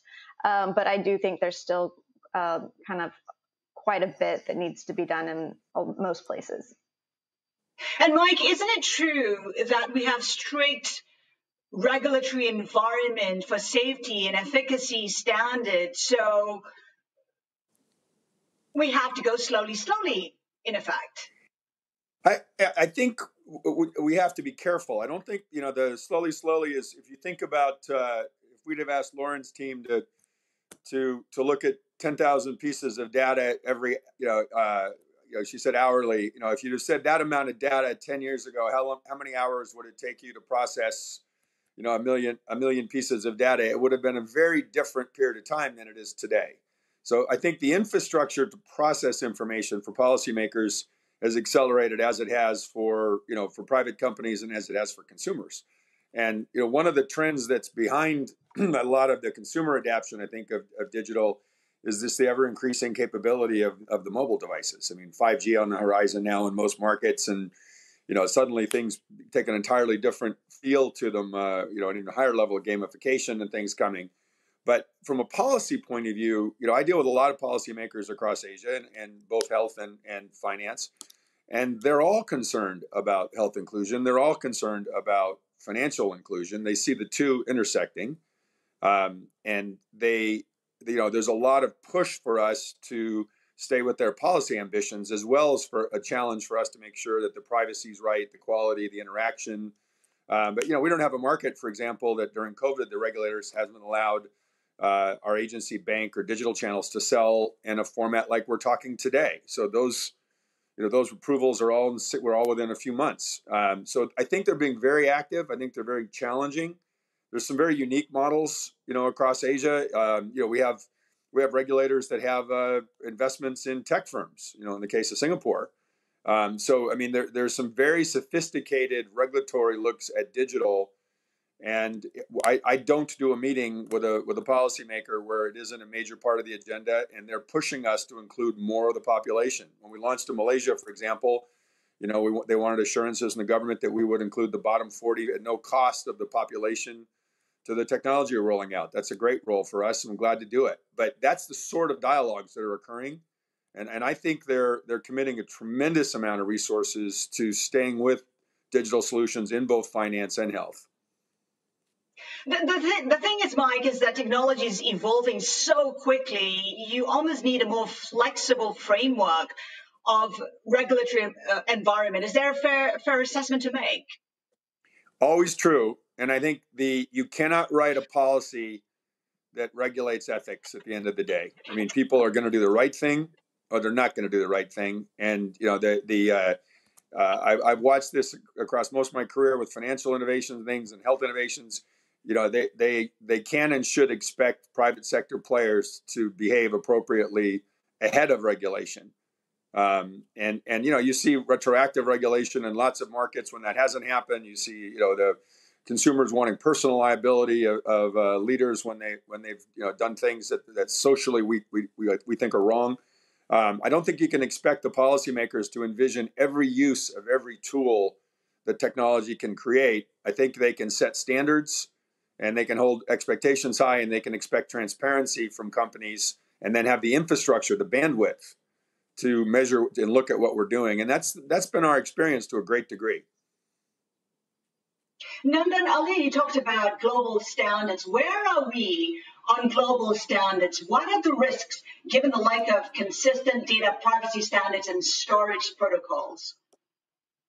Well, I think at the pace at which things have changed, we don't really have standard. But I'll give you a simple example of something which I think we should have a global standard, which is a digital vaccination certificate. Now, why is this important?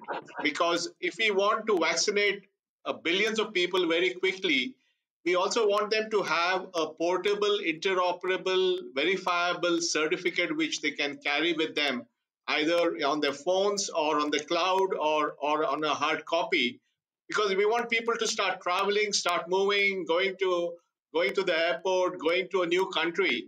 And everyone will be asked to prove that they have actually been vaccinated before they're allowed into the restaurant or the country. And therefore, having an interoperable digital certificate would be a great standardization that we can do. So I don't think we need to think about everything.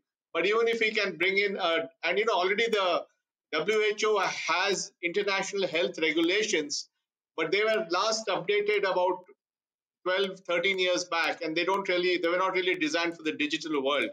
So just focusing on a digital health certificate, which is a global standard, interoperable, portable, authenticatable in real time anywhere, itself will have a dramatic impact on reviving the world economy and society post-COVID vaccinations. How realistic is that, Lauren? I mean, it's so fragmented. if we can't agree on whether to wear a mask or not, I mean, what are the chances that we can agree on data privacy issues? I want to be optimistic about it, but yeah, I think it's a huge challenge because I think that even getting a country to do it, and I mean, the US it's complex in itself, right? We have data that we need to be standardized, not only from the national level, but also from the state level and also from the county and city level. I mean, in the US alone, we have 3,200 counties and they're doing things differently.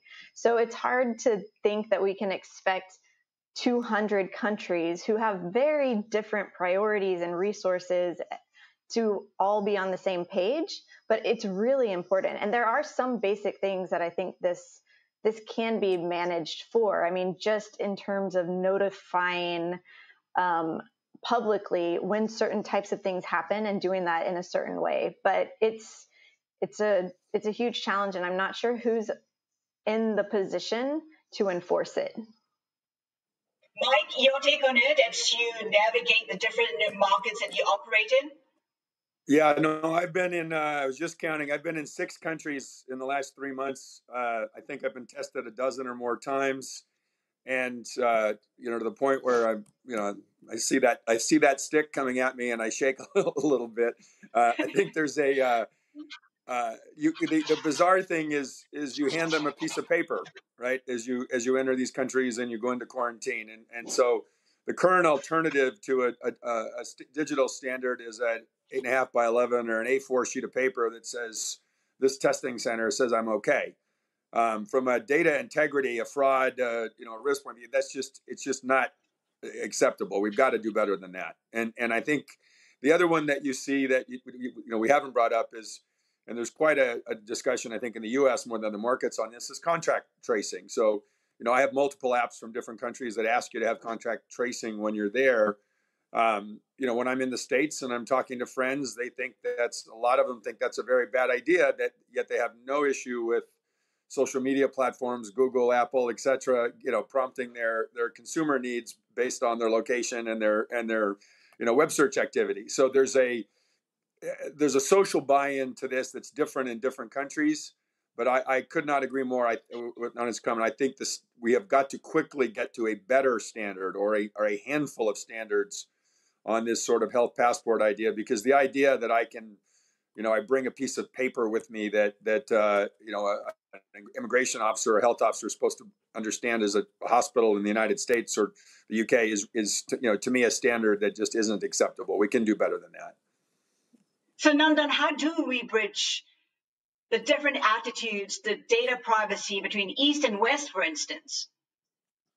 Well, just to focus on the vaccination certificate, I want to make 2 points. One is the world already has the concept of interoperable vaccination certificate, and that's already embedded in the international health regulations put out by the WHO. For example, when you're visiting a country in Africa, you have to go with a proof that you've taken the yellow fever vaccination, which you get done in your own country, and they gave you a certificate which you then show at the airport when you land. So the concept of a vaccination certificate which is interoperable across borders is already there in our global society. What I'm saying is we now need to make that a digital certificate so that we can carry it on our phones or on the cloud.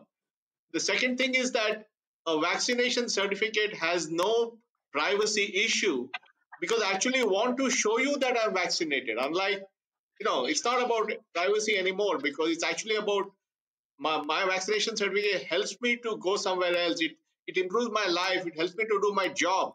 So I think people will be very proud to show their vaccination certificates whenever they travel. I don't see a privacy issue at all, especially with vaccination certificates. I want to take the discussion forward, look into the crystal ball. The pandemic has exposed flaws in almost every single healthcare system in the world, but it's also radically revolutionized telemedicine. I mean, what will be the next phase of digital health? How will it look like? Lauren. Well, one thing that I think is obviously going to be a component of it is going to be all of these immediate access to publicly available information. I just don't really foresee a world ever again where there's any kind of regional, national, or global kind of health crisis that happens where the information on what is going on isn't available in a really accessible way to anyone that wants it. And so I think that's, one of the biggest things we've learned here. And while there were institutions in place that were providing this information before, they were doing it at different scales that maybe weren't as actionable, or they were making the information available in ways that weren't really as accessible and usable to just kind of the common individual. And we found that those are the people that really need the information to have it, to act on it, or making that same information available equally to everybody, and making sure that it's transparent in terms of where it's coming from. And Mike, Lauren talked about how we should make it available for everybody, a more equitable society, digital healthcare for a more equitable society. How do we get there? What are you doing in terms of your own initiatives? Yeah, so I think it's you are not going to have effective societies if you don't have reasonable levels of health inclusion, right? Start with that as, I think, a basis for this. So an artificial intelligence symptom checker or doctor, if it's in the UK, can do two things. It can provide effectively at no marginal cost, if you will. It can give an individual the ability to do a basic checkup and then forward that data accurately to a telemedicine provider or then to a traditional provider. And in that process, they get to the doctor sooner or don't go if they don't need to. It's a bit of a triage element. It manages the finite capacity we have in traditional care. And to be clear, the emerging markets and developed markets have huge capacity issues, as COVID's laid bare, right, on healthcare. We have increased the number of people in Asia that can afford healthcare. We've increased the number of people in the U.S., for example, that are available to healthcare through the Affordable Care Act, and we haven't materially increased the number of doctors and nurses and hospital beds. Now, you are seeing great expansion of infrastructure in some countries in Asia, but again, not keeping up with the demand.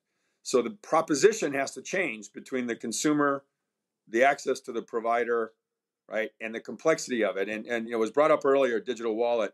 There's tremendous inefficiency and ineffectiveness in people going from doctor to doctor. If you think of all of us have probably had the experience of taking an older parent or someone you care about to the doctor because the conversation is complex and they need an advocate in the room to make sure the message from one appointment to the next carries over. That's all easily done digitally. So I think the experience changes and it's for the better. We have very little time left. I just want to get to our polling question. And the question is, which tech would most effectively improve quality of life? A, 5G-enabled telemedicine. B, wearables and personal health monitoring tech. C, genetic and diagnostic analytics using AI. And D, mindfulness and meditation app. Very quickly, Lauren, your choice. I think the wearable tech, only because the third one doesn't seem possible without collecting that information in the first place. Mike? I'm going to say the third, but I think wearable tech for the growing challenges we're facing in Asia with diabetes and so that's going to be a big breakthrough, I think, in that space. So I think both to me would be even. I know that's not a definitive answer, but I think solving two different issues. General healthcare, the third, wearable tech for diseases like diabetes, which are a major concern post-COVID. And Nandan? I would go with the 5G telemedicine, mainly because I think in many of the countries, many people don't have smartphones and they don't have connectivity. And therefore, wearable tech works when you have connectivity where you can transmit what's happening. So, I mean, in the long term, yes, but in the short term, 5G telemedicine is my choice. A vibrant discussion. Nandan, Mike, Lauren, thank you so much for joining us today. Thank you. Thank you. All right, Haslinda, thank you so much. We're going to stay with the digital health theme for now in our new economy health game changer. In rural India, the challenge of providing health care to people living miles and miles away from the nearest hospital or even the nearest doctor has had life and death consequences. The CEO of Global Healthcare Systems set out to come up with a solution to this problem. Take a look.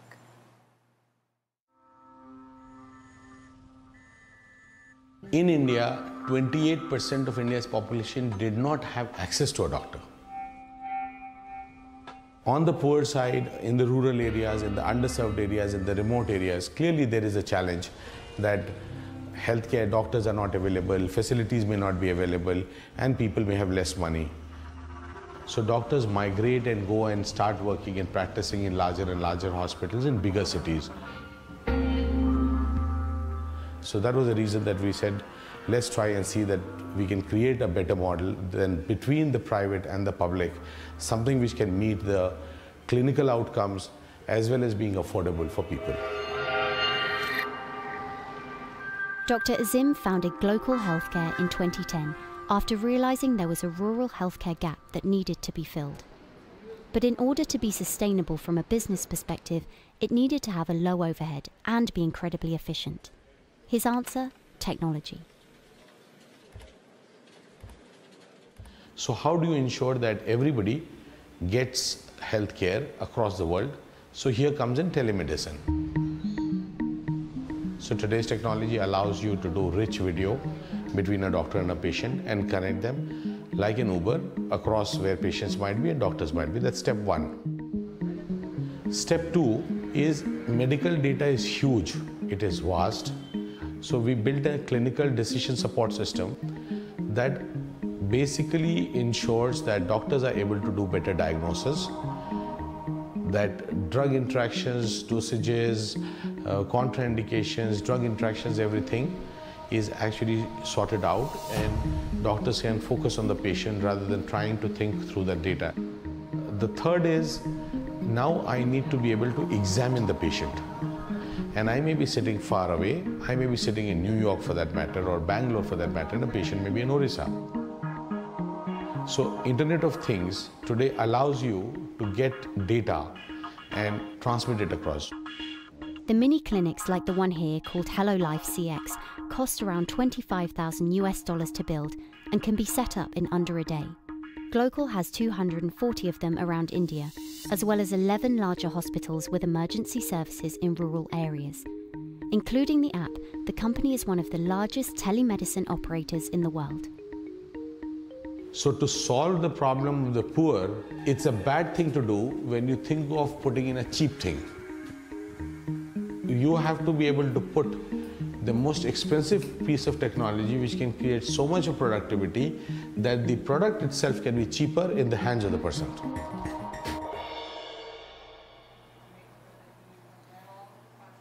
Africa, we know, is grappling with a health crisis and a sharp economic contraction as a result of pandemic lockdowns. Nevertheless, the early predictions of famine, economic and social collapse on the continent were clearly overblown.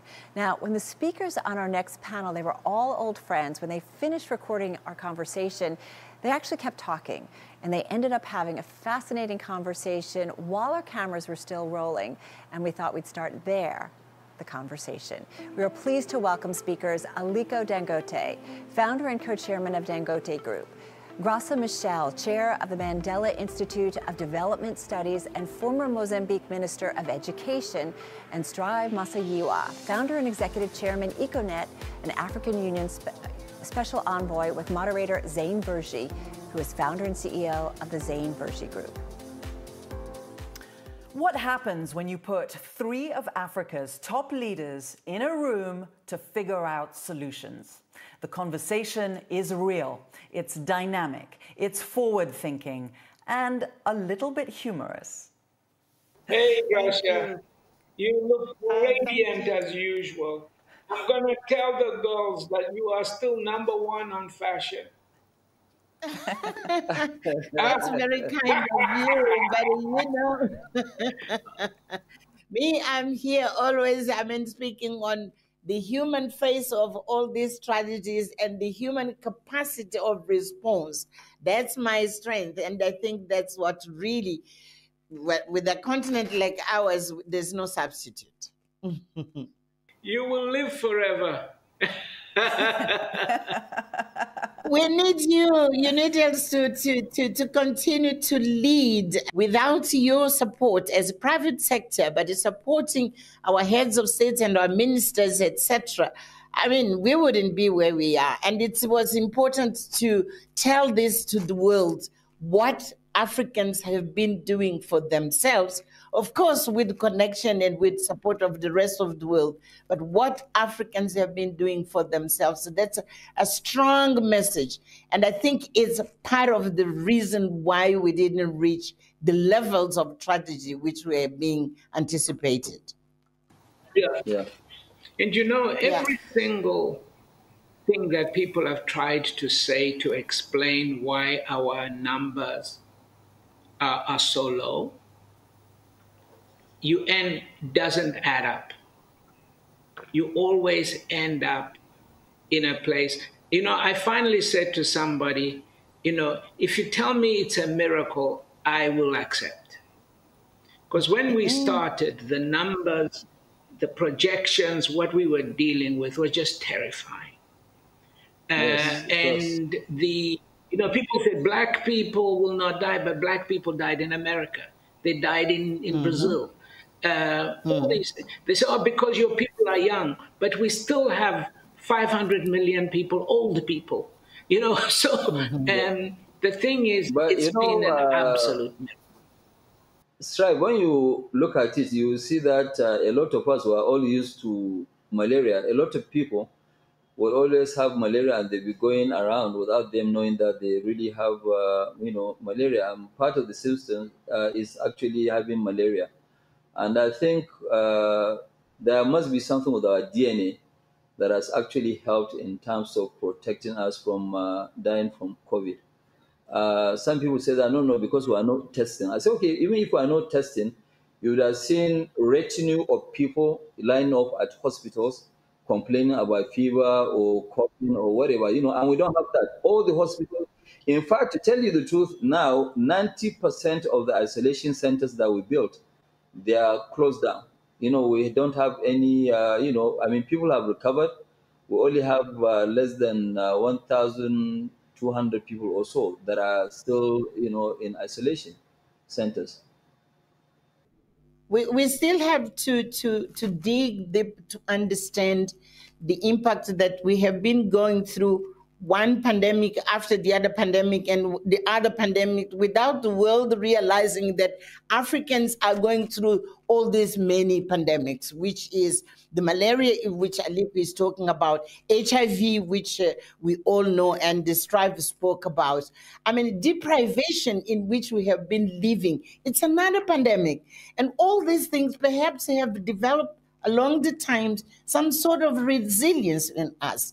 It is true that what was anticipated to have people lining up to go to hospital, it didn't happen. Perhaps there are people who are being infected, but they continue to do their life as if they were not infected, as they continue to do with their life with malaria, with HIV, with hunger, with, you know what I mean? So all these factors, but I think it's too early for us to know exactly how we had this kind of resilience. It is true that we are not out of this pandemic, but the problem is that some parts of the world are beginning to design and even to redefine what is the post-pandemic. And I think we have to be doing both. While we still have to continue to save lives, we need also to be saying, how is it going to be in a way we don't continue to do the things like before, because the post-COVID is being planned, is being redesigned, it's being restructured. Across the globe, there are already people who are thinking of that. And we need to have ourselves already doing both, saving lives, but thinking what we have to do best from lessons we have, so that the future is not going to be like yesterday, and the future is not going to be like today exactly. So it's just to play with the ability. And I wanted to say something which is also very important. I didn't say before. Women's leadership. You know, it's not by chance that countries which did best globally, they are led by women. And I think that's important also. In our case, we need to look at how women's leadership is to be side by side with men. I'm not saying that we have to throw away the men, but I think one of the issues is to bring women's leadership at the center as well of the post-COVID, of the reconstruction, and the reshaping of what our continent is going to look like in future. Let me tell you one of the big lessons here. When the Ebola crisis occurred, okay, Yes, yeah. the then chair of the African Union was Dr. Nkosazana Zuma from South Africa. And she called me and she said to me, we need an African response. Can the African private sector help? I reached out to the African private sector. And what many people don't know is there were 7 envoys then, all from the private sector, which included myself and Aliko. And what Africa learned at that time was the leadership reservoir that sits in the private sector to act, respond, and support. So on this occasion, the president just had speed dial to a group of us. And for example, Aliko's group sitting in Nigeria, we work very closely with them. In these groups, we have the guys in Kenya, all working together, their private sector. So the most beautiful lesson for Africa from this has been that it can rely on its private sector. In the past, it was believed that we were just there to make money. The population no longer sees it that way. They see us as entrepreneurs, as an integral part of the society, able to drop what we are doing, able to make serious sacrifices, to go out and to help, to use what we have. So I think this is really, really important, because even if you look at the current group of 7 envoys, we're all private sector people. And we work very, very comfortably with the governments. Of course, some of my colleagues like Ngozi, great woman leader, as you know, and Tijan Tiam and Donald Kaberuka and Trevor Manuel, okay? These are all great leaders who've been in government and been in the private sector. But I think that's a big takeaway. You can trust your private sector. That's the lesson that Africa has taken from this, that we are not just there to make money. We are there to build communities, to build livelihoods, and to protect our people. You know, really, you are right. During the Ebola, we helped, tremendously. I mean, I remember when you spoke to me, we even gave the African Union, for the 3 countries, I think it was Guinea, Conakry, Sierra Leone, and Liberia. I think we gave them $3 million. And apart from that, we built the infectious disease center here in Nigeria. So private sector can always come together and save this. We don't really need to look for help outside the continent. And I agree with my sister, Graça Machel, that I think we need to really have like a conference to see, okay, fine, how do we really get together so that if there is any crisis, we can always just come to the rescue of our continent. And what we generally find as well, because the private sector has stepped forward, it's now easier even for partners like Bill Gates and others who work with us. They know how to reach to us and how we work together to get things done. So all in all, I think that that's been one of the unsung developments of this situation. Look, when the dust settles, as I say, when we are able to get this thing under control, let's have those conferences. We all would love to talk about what we did right and what we did wrong, so that the future generations can build on that. Okay, we'll look forward to that. What do you think is our biggest challenge right now? Myself? Challenge in terms of what?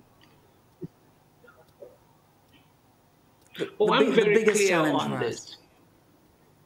The number one challenge, Zain, is ensuring that vaccines arrive on time and equitably.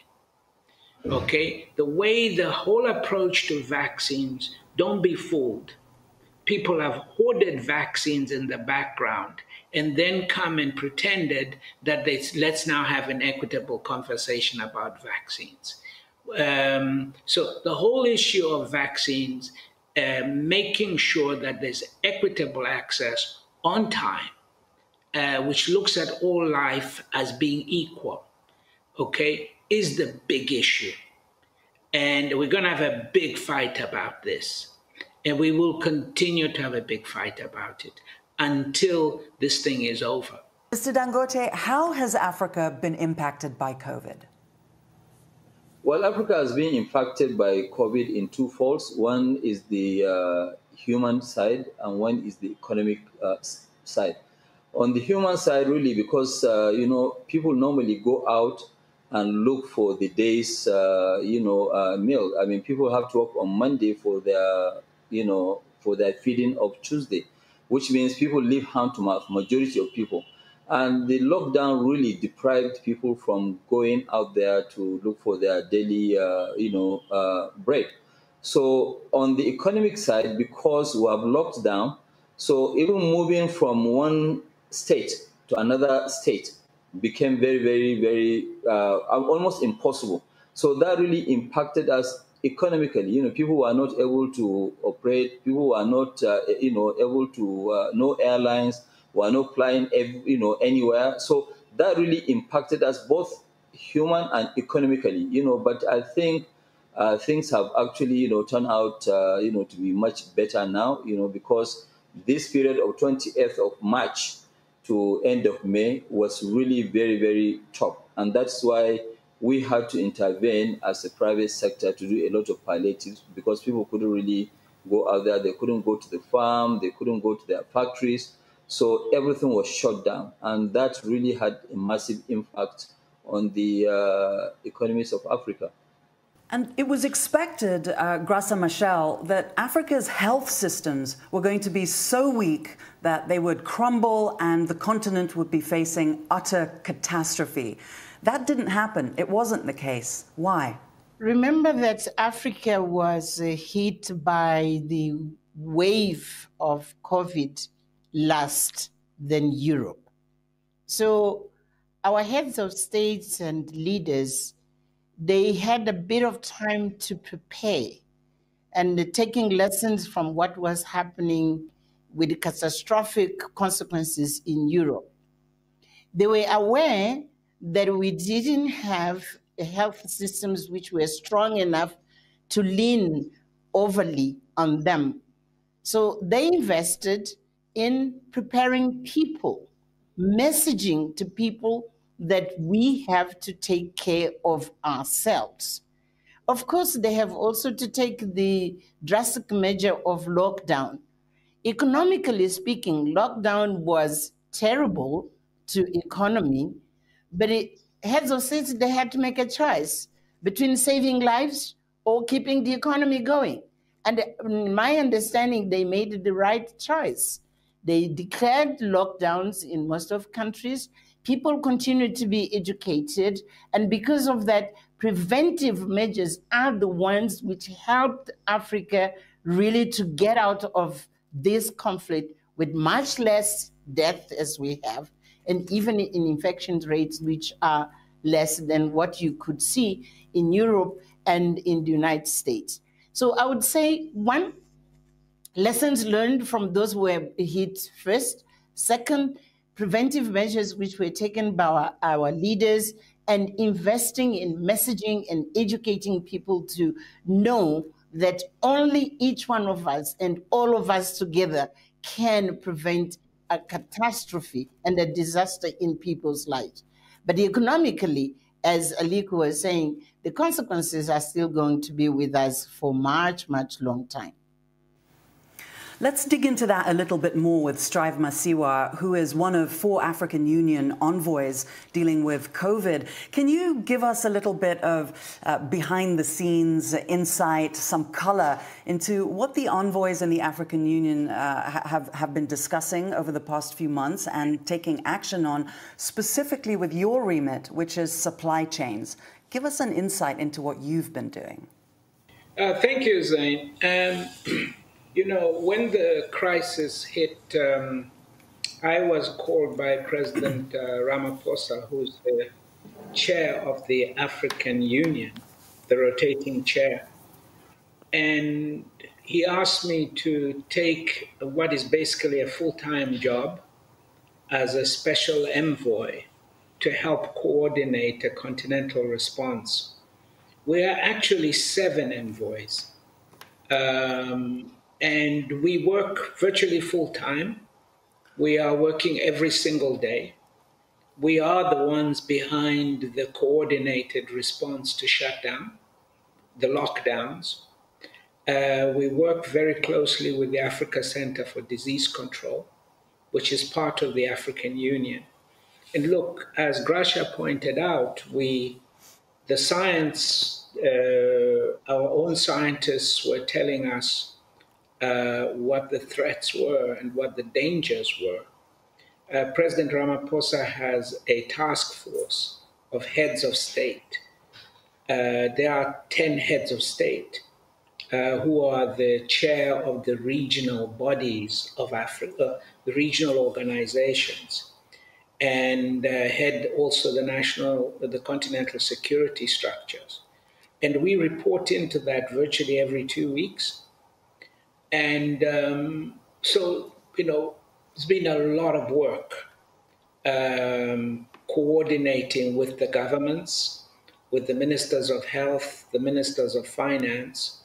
We're trying to deal both with the crisis of the disease itself, trying to keep down the death rates, and doing the testing, ensuring that our nurses and our doctors have PPE and so forth, and also the catastrophic economic implications.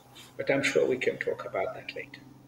Well, let's get into some of the work that the private sector has been doing on the continent. As a Kenyan, I'm very proud to see the unbelievable ways in which the private sector has come together in multiple countries and different regions. And I would like to look at Nigeria specifically, Mr. Dangote, because you've played a specific hands-on role in bringing the private sector together in Nigeria, partnering with governments as well. Could you describe for us a little bit about what you've done and how the private sector came together? Well, thank you very much, Zain. I think what we did as private sector, myself and a good friend of mine, the governor of Central Bank, what we did was actually to create what we call CACOVID, which is Coalition Against COVID. And we called some few of our colleagues in the private sector. We raised about $112 million, to try and partner and complement government in what they are doing, because things are really tough and government couldn't really do it on their own. So what we did was that we raised $112 million. We built 39 isolation centers, of which the smallest is about 100 beds, fully equipped with, all the equipment that you can think of. And then we bought millions of PPEs. I think we bought about almost 15 million of PPEs. We bought a lot of sanitizers. And then we also do palliatives because we realized that people were actually locked down. They were not able to go out there and feed themselves. So we spent the entire $112 million in building isolation centers and then buying palliatives. The palliatives, what we did was to target the rock bottom of the pyramid, which is now to, target 5% of the population, which is 10 million people. That means 1.7 million households. And we did quite a lot, giving them rice and other stuff, something that equates to about almost 50 kg per family. And that's what we did.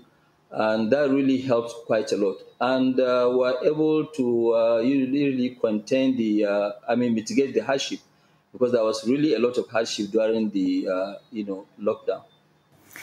The other hardship that has had to be endured has been on women, on girls, on adolescents. Globally, it's been quite concerning and devastating in many parts of the world, and Africa hasn't escaped that. Graça, Machel, could you give us some insight into those three segments: women, girls, adolescents? How have they been impacted? I'm glad that you are bringing the human face of this impact, because most of the conversations we listen to, we're talking of people who are affected in numbers, but without really categorizing the impact on people, particularly those who are much more vulnerable. Coming to women, the impact on women, I think, is still going to be evaluated in future. It's very hard to say exactly what it means today, because not only they lost their livelihoods, but they are the ones who have to provide for their families. And if they can't put the food on the table, you can imagine what it means to a mother to see her children, starving and without even having where to go. Second, health-wise, for instance, the lockdown meant that women could not go to clinics. And it means we went down in terms of the levels of antenatal programs which were in place. So the increase of unwanted pregnancies, it is still to be evaluated on women. Second, women are not yet being able to care for their own children. They can't take children to vaccinations, for instance. One of the examples is that the Gavi had to postpone 14 programs of vaccinations. And this impacted women who are mothers who couldn't even take their children to vaccination. And the emotional impact on this for mothers, it is not going to be told in numbers, but it is something which they will live with for the rest of their lives. But you asked also about adolescents. The adolescents, we decided to, my trust, in fact, we decided to organize a listening series so that more than what we could imagine, we should listen to them, how the COVID is impacting on them. Some of them, they told us they had to become, from one day to the other, they had to become adults, to care for families, to change completely, their daily activities, because they were locked down with younger siblings and they had to organize their lives, etc. The inequality in terms of access to education. All schools were closed, but some children could have online learning because they have at home the capacity to do so. But millions and millions of other children who are in poor families, in poor settings, particularly in rural areas, it means completely lost the whole academic year of 2020. And the implications of this, it's something which no one at this point can evaluate what it means, the loss of this opportunity for adolescents to have the education going on. We are told that about 10 million additional child marriages have been taking place during this period. You can imagine, because this is on top of those millions which were normally taking place. In 1 year only, we have much more, 10 millions as it is being said. We also have, as anyone else, the impact of gender-based violence. And I put it at the end because it's for women, but it's also for adolescents. And it's not yet something which we didn't have where to call, and women had to stay in the house with their abusers. And of course, it means femicide also has increased exponentially on the continent during this year. So the impact of COVID, it's not only the numbers I'm talking about, it's the scars which are still in the hearts and the lives and the souls of those who are being impacted, and which I don't think we'll have the capacity to help them how to heal and how now to move on. So we still have to look at means and ways of more than the numbers to heal our society, to rebuild our resilience, to be able to reform the way we are going to take up our lives again in sense of bringing back sense of normalcy, but also some kind of equalizing opportunities for everyone, particularly for women, adolescents, and children. Strive Masiyiwa, Graça, Machel, Aliko, Dangote, thank you so much for your time and for sharing with us a little bit about what the continent is enduring and how the continent is dealing with this crisis. Thank you for your leadership as well in all of this. Asante sana, thanks, and please take care of yourselves. Sending a virtual hug. Thank you. Thank you. Bye. Thank you, Zain. Thank you. Very great and personal panel there. Well, few people have done more to support global public health than Bill and Melinda Gates Foundation co-chair Bill Gates. Up next, Bloomberg editor-in-chief John Micklethwaite gets Gates' take on how we can eliminate COVID-19 and move beyond this pandemic to start making plans to prevent and better respond to the next one.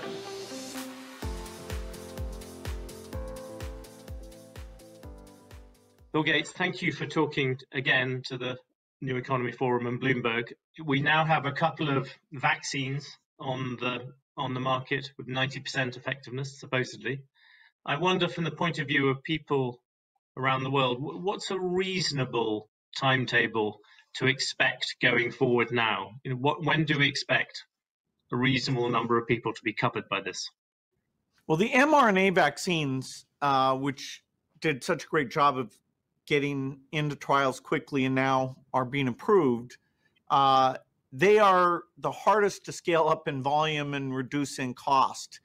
But because the results, the Pfizer antibody levels were about middle of the pack, it means that Novavax, Johnson & Johnson, and even AstraZeneca, which was slightly below, are very likely to work. And those are vaccines that are low cost, don't have the cold chain requirements. And we have Indian factories, second source factories, that are by far higher volume than any Western vaccine factories, actually already making AstraZeneca and standing by to make Novavax and Johnson & Johnson. So if we can get those three, in addition to Pfizer and Moderna, then you can get into the billions of doses as you get towards summer 2021, and the supply constraints won't be very bad. So it's very good news that the efficacy of Pfizer was so high, and what that means for these other vaccines.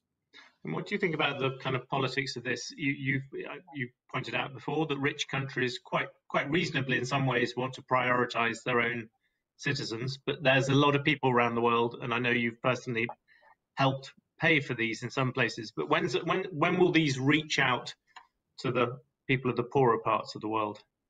Well, normally you'd use a market mechanism, and whoever's willing to pay the highest price would be first in line. For global health, that's really inappropriate.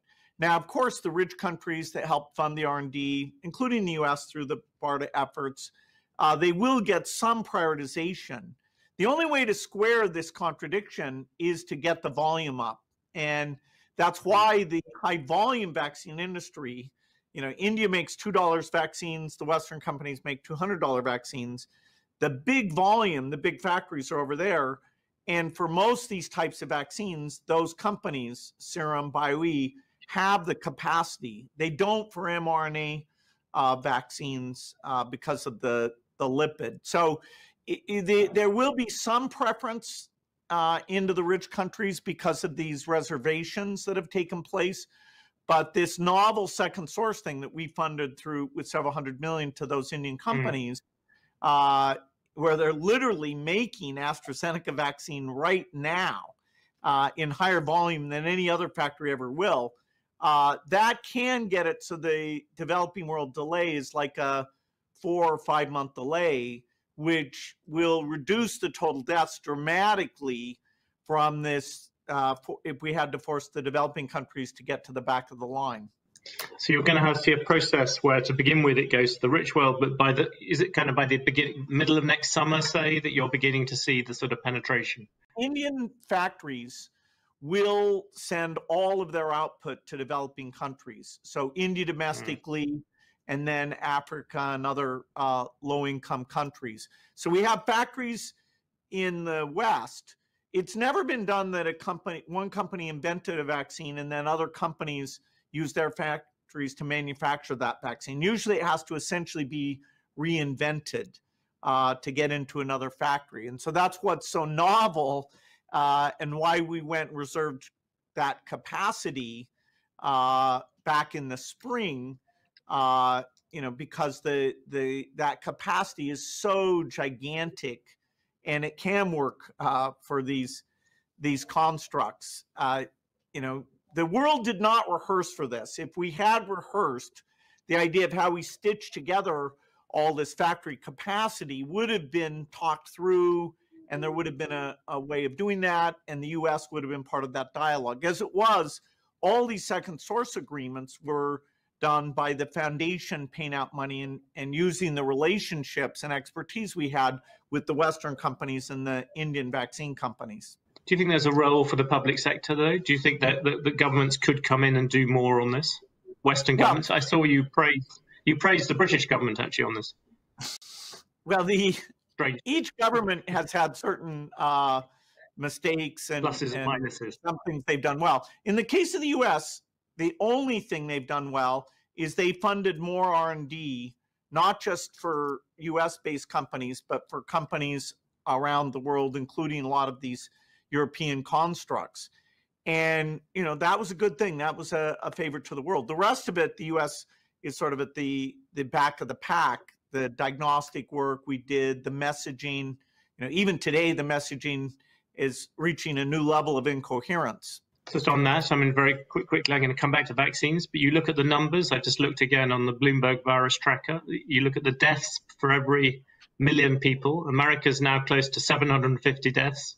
China, the other great participant in this conference, is around 3 deaths for every million people. Obviously, one number may be a bit overcounted, the other bit undercounted, but by any measure, one country has done enormously better than the other. Why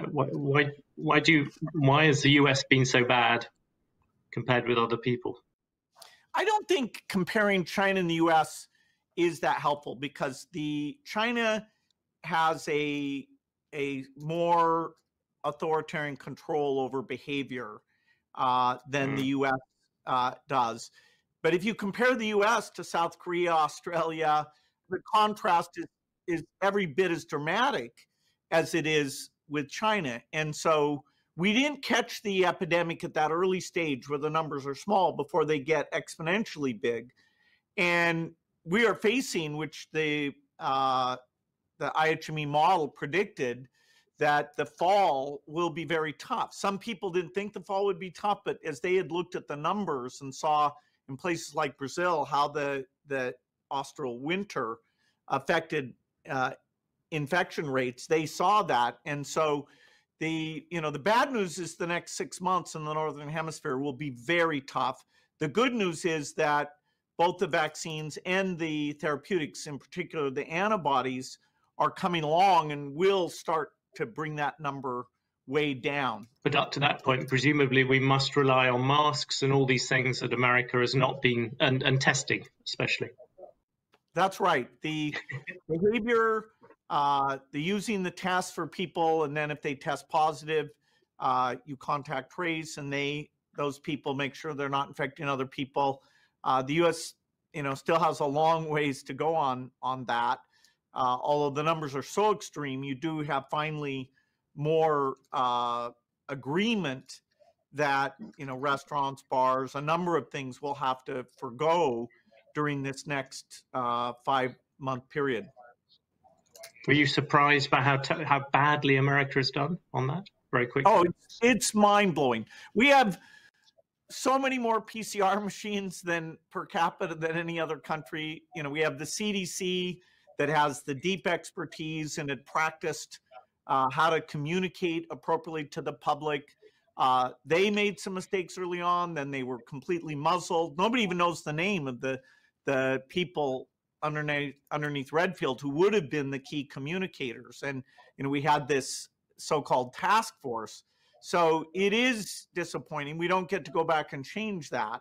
But, we still have a chance to wear masks. In fact, that at healthdata.org, that's the IHME forecast, they show a line that if you have good mask wearing, that you save now over 100,000 deaths in the US over the next 6 months. Do you think this is just going back to the vaccines, do you think this is a disease that can actually be eliminated, or is it one that ends up being controlled, it becomes endemic, a bit like the flu?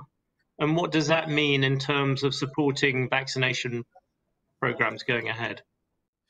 That's a super good question. And we don't know enough yet to say, can we do the elimination of this?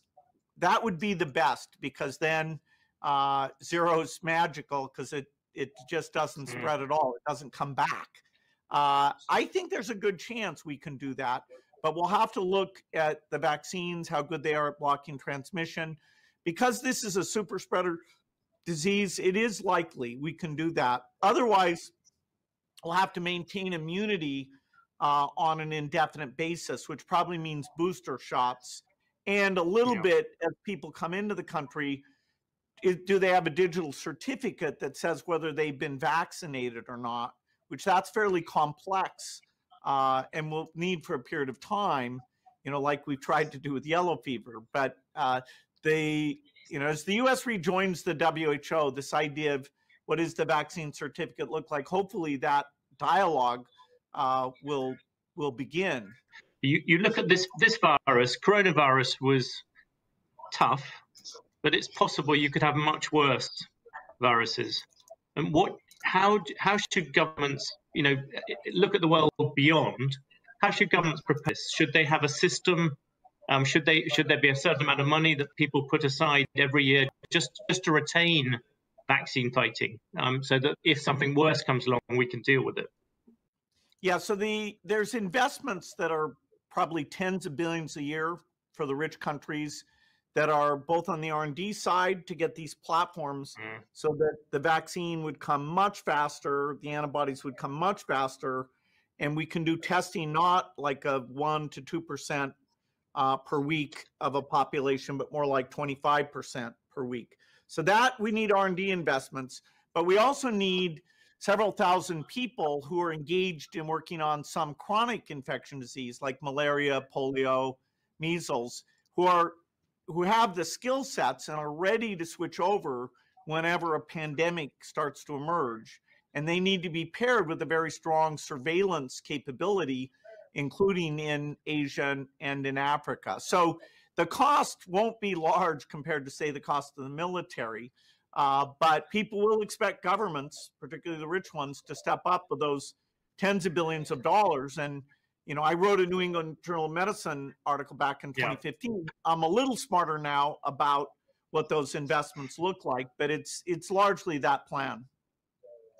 And but the way that a company should think about it, in order to incentivize companies to keep on doing this, is that the key bit? I remember years ago you telling me that the problem with the vaccines is that you give them mainly to people who are well, and so there's always this big liability thing coming behind it. But if you look forward towards these more dangerous things, do you almost have a permanent monitoring force of companies who in the end are paid for in the same way as you might pay for defense?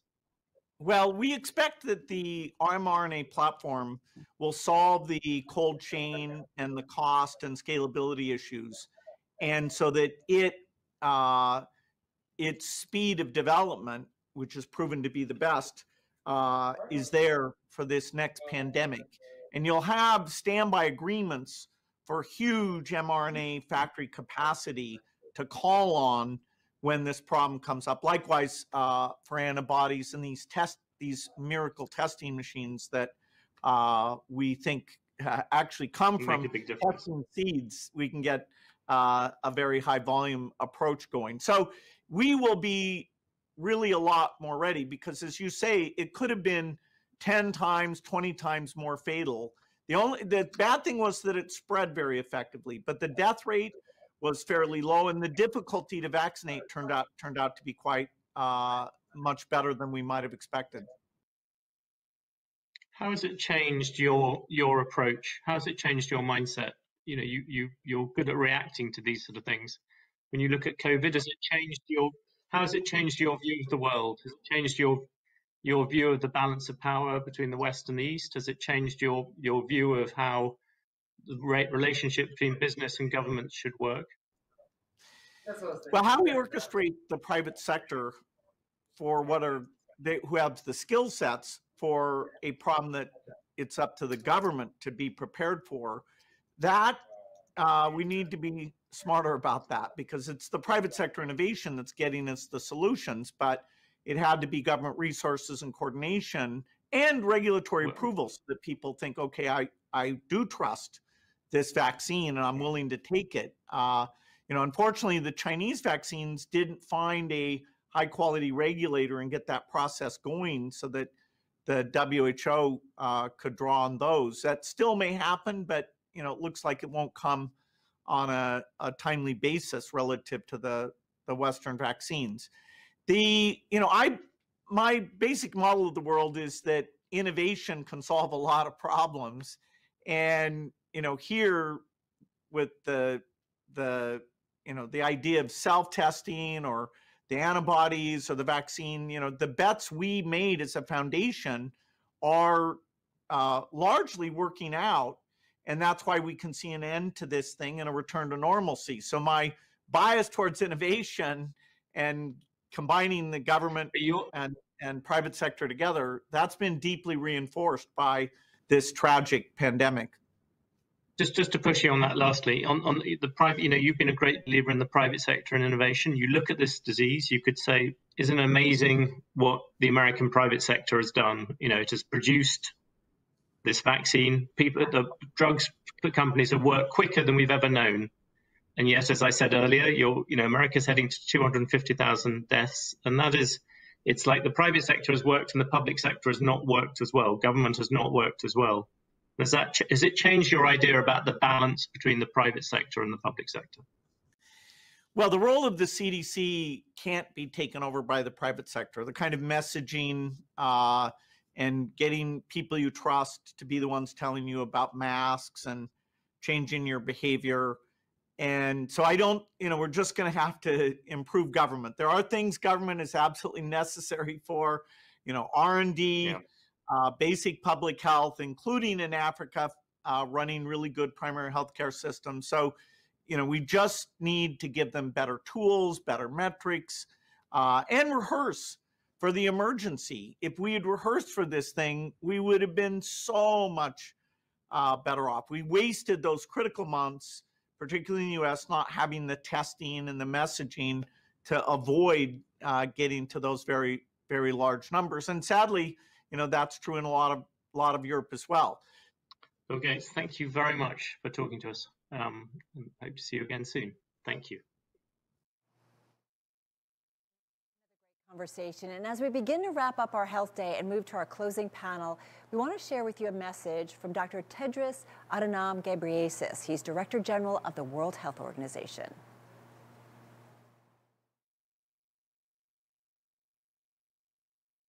My friend Mike Bloomberg, Excellencies, distinguished guests, dear colleagues and friends, thank you for the opportunity of sharing a few reflections with you today. COVID-19 is an unprecedented global crisis that has shaken the foundations of social, political, and economic security. The pandemic has exposed and exploited the gaps in our health systems and the inequalities of our societies. It has overwhelmed health systems in even the world's strongest economies. In some public debate, the response to the pandemic has been framed as a choice between health and the economy. But that's a false choice. We do not have to choose between lives and livelihoods. Many countries have demonstrated that with a comprehensive whole-of-government approach using evidence-based tools, widespread transmission of COVID-19 can be avoided or controlled, and the economic damage can be limited. Far from being a choice between health and the economy, the pandemic has shown us that they are integrated and interdependent. When people are healthy, they can learn, earn, and innovate. When people are sick, the whole of society suffers. And when a pandemic hits, the entire foundation of economies can crumble. Consider this.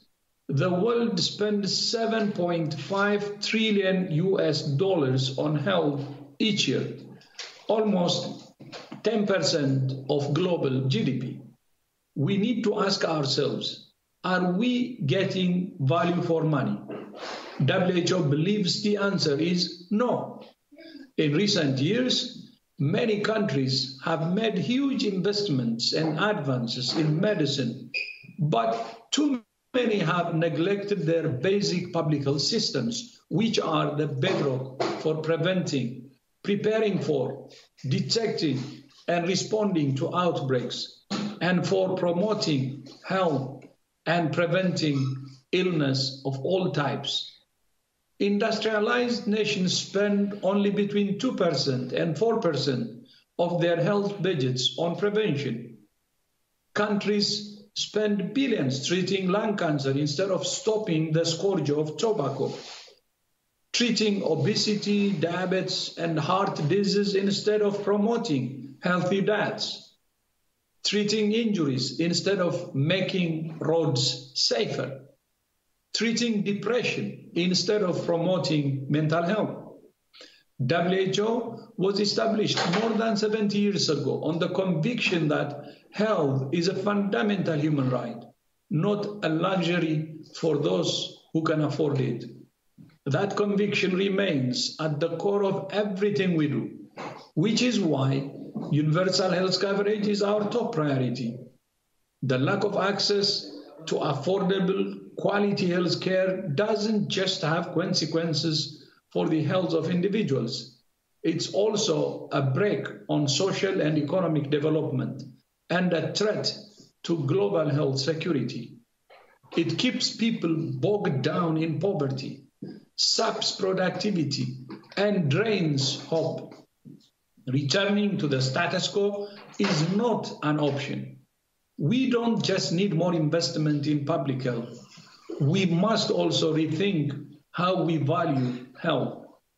The time has come for a new narrative that sees health not as a cost, but an investment that's the foundation of productive, resilient, and stable economies. To start building that narrative, WHO is establishing a new council on the economics of health for all, to focus on the links between health and sustainable, inclusive, and innovation-led economic growth. The council will comprise leading economists and health experts and will be chaired by Professor Mariana Mazzucato, Professor of the Economics of Innovation and Public Value at the University of London, and the founding director of the university's Institute for Innovation and Public Purpose. Two lessons from the COVID-19 pandemic are clear. First, investing in strong health systems built on primary care is the defense against outbreaks and the economic shock that comes with them. Second, the fastest way out of this pandemic is for us to work together in solidarity across sectors and across borders. cooperation, and solidarity. In practice, that means that all our instruments to fight COVID-19, especially therapeutics, diagnostics, and vaccines, must be available on the basis of equitable and affordable access for all. Let me be clear. Vaccines cannot only go to the wealthy in a few select countries. This is not just a moral imperative and a public health imperative. It's also an economic imperative. If we are to come out of this pandemic as quickly as possible and get back on the road towards a global recovery, then health workers, older people, and other at-risk groups must receive vaccines first. And in our interconnected world, if people in low and middle-income countries miss out on vaccines, the virus will continue to spread and the economic recovery globally will be delayed. Equitable access is in the national interest of each and every country. Vaccine nationalism will prolong the pandemic, not shorten it. The pandemic has taken so much from us, but it has also given us something, the opportunity to think afresh about the world we want. We are all in this together. And together we can build the healthier, safer, and fairer world we all want. But for that, we need compassion, cooperation, solidarity to defeat the common enemy and build back better. Build back better, and the world will be better, and the world we all want. I thank you. And yes, we are all in this together. And now we've come to the last of our global voices. They are stories from people all over the world documenting the tragedies that this pandemic has inflicted on their lives. In this segment, we asked healthcare workers what they hope government and business leaders learn from this crisis and what they should change to better prepare for our future.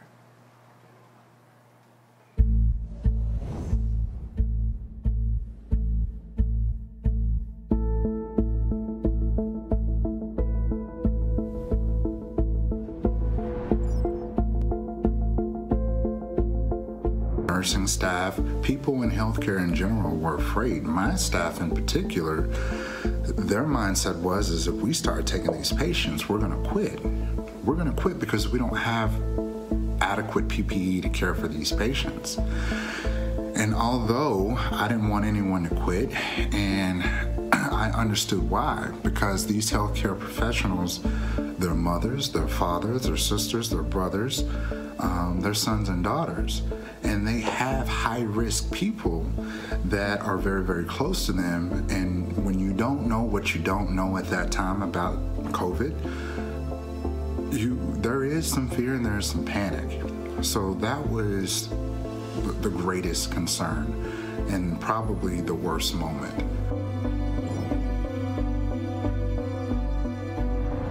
और हम अपने leader साहबान को और अपने नेताओं को, सरकार को ये बोलना चाहते हैं कि आशा वर्कर जो है महकमे की रीढ़ की हड्डी है, आगे लग के काम करती है, ग्राउंड फ्लोर पे काम करती है, तो वो आशा को अपना महकमे का अंग मान कर आप उसको तनख्वाह लगाओ.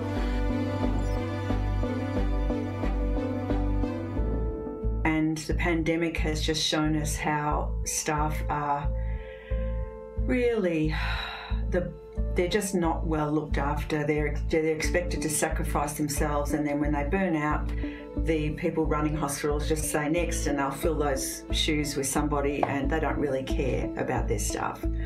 So the staff who go into healthcare with all the best of intentions and the most noble ethics soon get sort of beaten down by that system. They're being compromised in what they can do. आशा को आपने आम लोगों के इलाज के लिए रखा है, तो तो आम लोगों को आशा वर्कर जो है हॉस्पिटल में लेके जाती है, लेकिन वहां पर डॉक्टर नहीं होते हैं। अगर डॉक्टर है तो उसके पास कोई सामान नहीं है, अगर सामान है तो स्टाफ नहीं है, स्टाफ है तो दवाइयां नहीं है। इसलिए आम लोगों को सेहत सहूलत जो है ना के बराबर मिल रही है हमारे इंडिया में।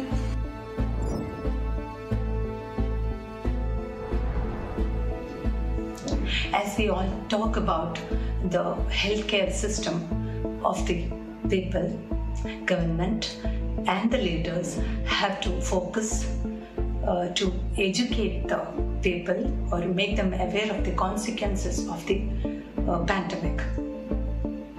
This virus is impartial. It affects the whole classes. Both the poor and the rich are the victims of this pandemic. This virus doesn't discriminate. This is not a blue virus. This is not a red virus. This is a global pandemic. Well, there's two things. One is people before profits. Because in most of the world, they have let profits dictate their decisions more than people. If I had a message to send to our world leaders about how they should strengthen public health systems so that we're better prepared for the next pandemic, I would heavily encourage them to look at the playbooks that were utilized from state to state from this situation. And I would encourage them to take a look at what supplies did we need the most, and it wasn't just ventilators. It was oxygen, it was chest tubes, it was inhalers, right? Because this was a respiratory virus, when we were treating patients who had shortness of breath related to this virus, typically we would give a breathing treatment. Well, we had to not do breathing treatments and we had to utilize inhalers. So making sure that we have the appropriate amount of medication available for these kinds of things, visiting with drug companies, visiting with PPE companies, visiting with all of our potential resources to make sure we have everything we need to be successful.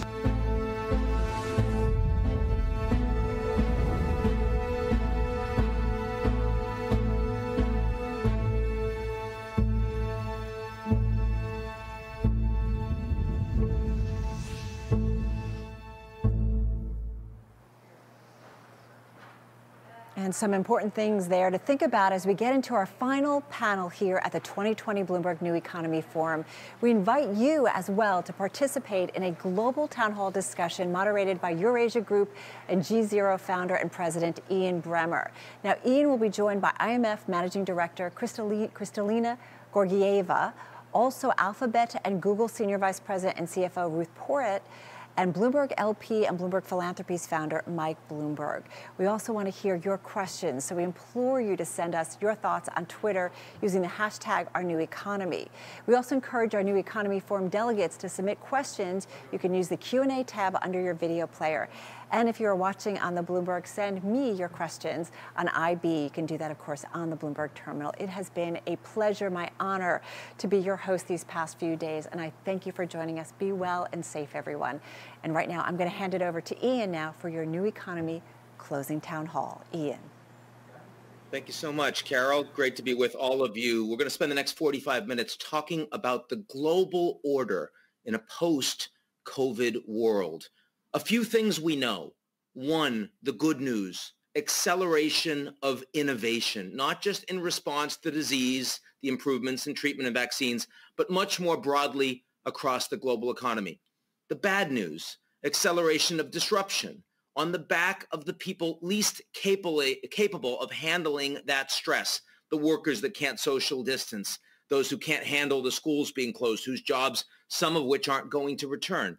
And then the deeply uncertain news, the acceleration of geopolitical transition, an absence of coordination and global leadership. The United States announcing they're leaving the World Health Organization in the middle of a pandemic.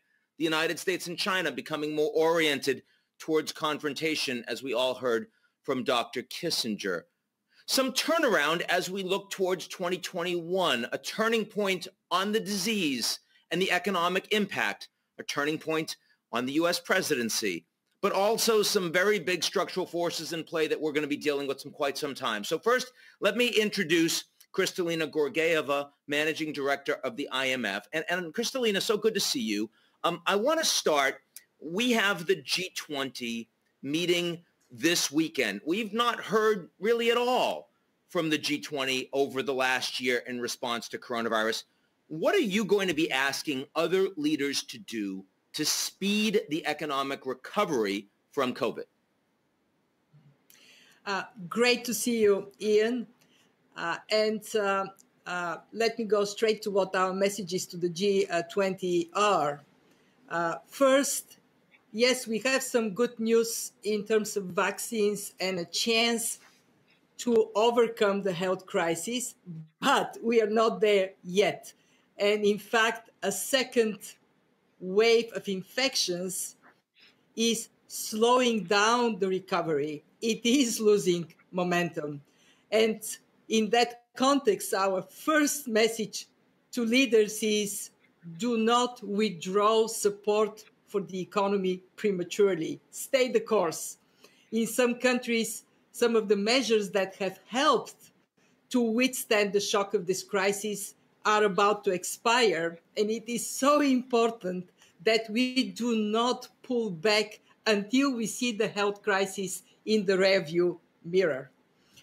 Second, if we are to succeed to get out of this crisis in which we are all together, we have to stay together. And in that respect, working on accelerated delivery of vaccines to everyone, everywhere is absolutely essential.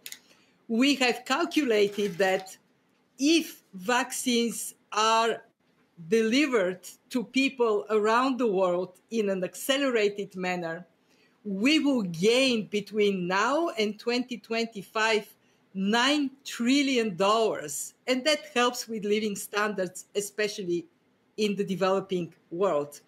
And three, don't forget that we are losing growth as a result of this crisis. Our trajectory has tilted downwards.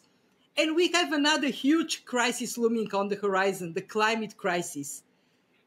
Synchronized action through a green investment push can lift up growth, generate jobs, and it would be cheaper for everyone. And again, the fund being this disciplined, number-crunching organization, we assess that we would get 2/3 higher boost of growth with the same infrastructure push if we do it in a synchronized manner. So a call for us to work together. And let me say one final word for the G20 to think of the world beyond the G20, especially poor countries. And there we would see success in debt suspension and a common framework to deal with that. But we have to do more. Poor countries need help. They need grants. They need concessional lending. At the fund, we have stepped up, and I expect to get a mandate to continue to do more for those that need help the most. The news that we've gotten on the vaccines in the past couple of weeks, is that changing significantly your and the IMF's outlook for how much you can do and where the world is going to be in 2021? Our baseline projection for 2020 is minus 4.4%. We shrink. For 2021, plus 5.2%, with the assumption that by the middle of 21, we will have vaccines and that they will be deployed universally everywhere within 18 months. So what we are seeing is a confirmation of this baseline projection. If vaccines actually become more widely available faster, that would lift global growth somewhat in 21, but most importantly, would give us a boost in the following years. This being said, this boost on its own is not going to be enough to return the world on the growth trajectory from before the crisis. And this is why we are telling governments, at a time when interest rates are so low and there is idle capacity, there are workers out of work and capital chasing investment opportunities, this is the time for high quality infrastructure investments. They would help us to create a faster catch up, but also they eliminate obstacles to private sector to invest from digital infrastructure to green mobility. These are investments that have high multiplier, and it is now the time to make them. You can't talk about 2021 without climate in pretty much any conversation right now. Quick answer from you, Kristalina. What's the thing you most expect to see in 2021 that will make a difference in our trajectory on climate?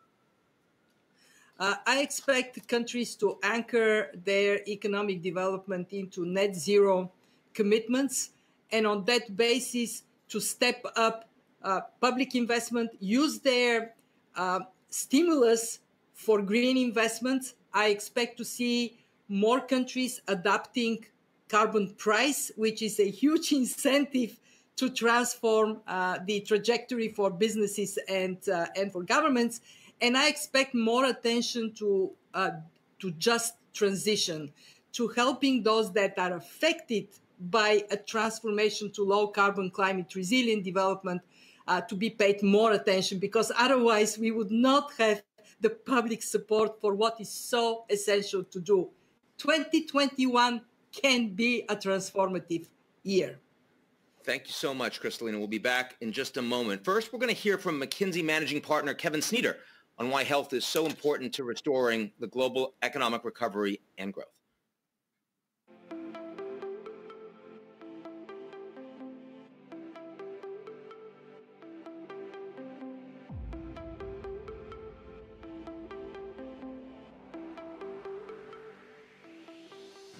Until the pandemic, economists focused on healthcare costs rather than the economic benefits of good health.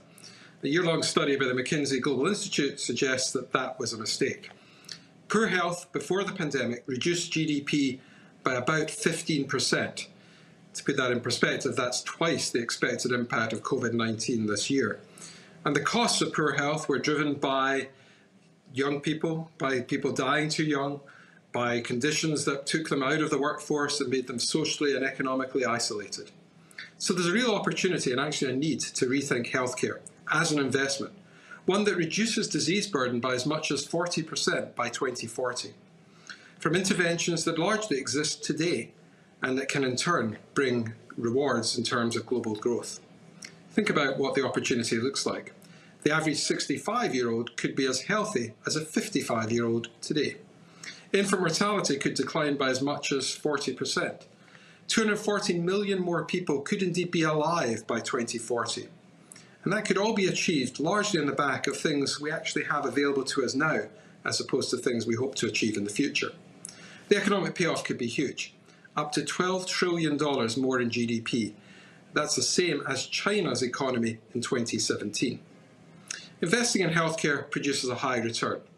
Every dollar adds $2 to $4.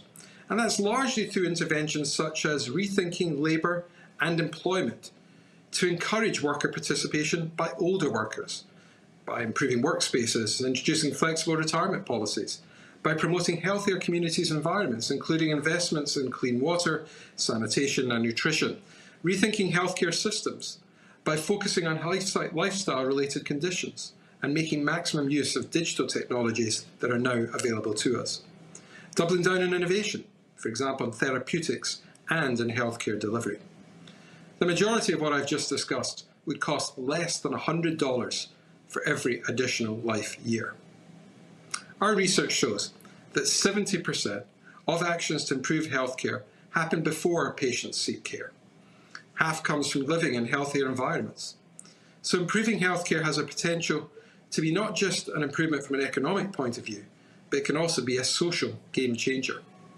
Few investments can offer the same returns in terms of social needs and boosts to the economy. Longer-term prevention and healthcare and promotion cannot just be left to healthcare providers or systems, however. It really does fall to being everybody's business, and it's plain good business at that.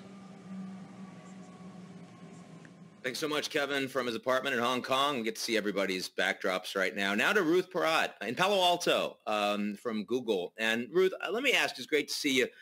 You know, we've seen that coronavirus has shown us just how extraordinary technology companies have been in enabling the global economy to just keep going. Thank God. We're also seeing really stark inequalities in the United States and around the world. So let me start by asking you, what do you think the role and the responsibilities are for the tech sector and for Google in helping to reverse these inequalities? Oh, you're absolutely correct that what we're seeing as a result of COVID is an acceleration in this digital transformation. And you see it in so many different areas, commerce, education, telehealth. But absolutely, we're very concerned about what we're also seeing, which is a greater spotlight on the cracks in our social system in education, in jobs, healthcare. And as we look at it and have for quite some time, one of the most important points and drivers for us is that you can't have a healthy, durable economy if everyone doesn't have the opportunity to participate. And so years ago, as we were looking at a digital transformation that wasn't going at quite this pace, but the direction of travel was clear, we launched a Grow with Google program, which is a digital skills program for individuals, NGOs, and small and medium-sized businesses. And what we learned pre-COVID, for example, working with small, medium-sized businesses, is as they transitioned to digital skills, they saw an uplift in revenues and profitability. What we saw post-COVID is 1 in 3 small, medium-sized businesses said without digital skills, they would have failed. So what went from being an uplift became a lifeline. And we're redoubling our efforts on digital skills training. But I think very importantly, what we also have learned in this journey is when we began working with individuals, it was very much a one-to-one training program. And over the years, what we concluded is what would be most potent is to work cross-company, cross-industry, and create basically certificates that would enable individuals to have transferable skills. We focused in particular on an IT certificate program. It was one of the fastest growing job categories. Created an IT certificate program. In 8 months, you could earn one of these certificates, and built a consortium of companies, including Walmart, Bank of America, Intel, Hulu, and others, so that once you earn this, it's basically a light degree, and you can go where you find a role. And for us, one of the very important things is each of us has a responsibility to address these issues in society. I think our view is if we come together and work cross-company, and ideally, even through public-private partnerships, we can magnify the impact that we have. So we're very focused on Grow with Google. You're going to continue to see more of our efforts there. It moved from physical space to virtual as a result of COVID. And you heard Kristalina say, look, we need the G20 not only to do no harm, but also to come together, that the countries know what needs to be done, but they need to coordinate. You're saying the same thing for the private sector. Are you finding that challenge is more of a lift? I mean, both within your sector, companies that historically have viewed each other as very tough competitors, as well as across sectors where you don't necessarily have the connectivity? No, I think what we're each seeing is single point solutions are important. But to the extent we can come together and look at, as we do, for example, with our IT certificate at cross-industry solutions, we can have a bigger impact. And to the extent we can work in conjunction with cities or with the federal government, even more so. So, for example, one of the programs many of the programs that we've developed with cities to identify what some of their needs are. And we've said, for example, in the area of climate change, cities came to us, and one of the questions they had was, what's their carbon footprint? So we've created a tool working with cities to address, help them identify what is their carbon footprint from the built environment and from transit. There are areas like that where, again, hearing from cities and doing public-private partnerships is substantially more potent. I would say in the area of COVID, one of the first things that we heard from cities was they wanted to understand what was going on with social distancing and were their programs actually working. And so we created a tool that was called Social Mobility, downloaded millions of times, that aggregated data, and it was anonymous data, but allowed cities to understand were their programs in fact working? And it's these kinds of efforts where you can leverage the technology with the clear needs from cities, federal government, or other companies to magnify your impact. And tell us, as we're talking about climate, tell us a little bit about where you think the biggest breakthroughs are going to be through artificial intelligence in helping us to create radical new efficiencies that will allow us all to think about the climate challenge very differently. So we're already applying AI to climate change in a number of areas. I think one that I'm particularly excited about is we believe we have the most efficient data centers globally. And yet we challenged ourselves to say, how with AI can we improve energy consumption in our data centers? And we, in fact, lowered energy consumption by 30%. That's starting from a base that we already thought was strong. And so we've now opened this technology to, and the learnings that we've had to others to say, how could you similarly apply AI to enhance your energy consumption? We're also using AI in areas, for example, in flood prediction. 250 million people around the globe are affected by floods as a result of climate change. And any information that will give you even a bit of an early lead on direction of flooding can save lives. And so it's everything from what's going on with crops to what's going on with flooding to how do you run your business. And we're continuing to look at ways that AI can improve both efficiency and help save lives. An unfair question to you, Ruth. I mean, because over the last years, whenever we see the climate scientists, the more we learn, it turns out it's a lot worse than we thought it was. Do you think that there's going to be a reverse process there, that the more we learn about AI, the more robust our capacity to actually turn all of this back in terms of climate? So AI will have its place in helping with technology solutions, as I've already described. I think one of the most important elements as we're turning to the topic of climate change is what does each one of us individually do? And do we have federal and global policies that are supportive of technology innovation and other efforts that each one of us is taking? It's core to what we're doing at Google. Thank you so much, Ruth. And now we're right on time for Mike Bloomberg, who, of course, everybody knows. Thanks for organizing all of this, Mike. And maybe let me start with you by trying to connect the conversations that we've just had with Ruth, Kristalina, and Kevin, because you've been one of the biggest believers globally in public-private partnerships. So in your mind, what do you see as the best ingredients that are going to allow us to bring the public sector and the private sector together to address these issues? Well, I guess I'm of the view that the public sector talks about it, but it's the private sector that's actually making a difference. If you see what happened in the last 3 decades, we have cut global poverty in half if you measure it by a roof over your head, a meal in your stomach, and being literate. And unfortunately, because the recent government in the United States, but also around the world, the anti-globalization is cutting back on the opportunities for people around the world who participated during all of the globalization. Now they're getting the short end of the stick, and we're not doing anything about it. There was an earthquake in Haiti, as I remember, and the world came together and promised $10 billion in aid overnight, and I think something like 250 million actually showed up. So you got to be very careful here and not listen to what the politicians say, but how people react. We've got to do something about our climate. Climate change is going to kill us all. Well, one of the things we can do is get investors and employees and customers of companies to behave more responsibly in all ESG issues. And that's why in the United States, we've closed 60% of all of the coal-fired power plants in the last half a dozen years. And we we'll be out of coal in the United States by the end of 2030. Forget about 2050. If we're waiting for things to be delivered in 2050, we're not going to be around to see them.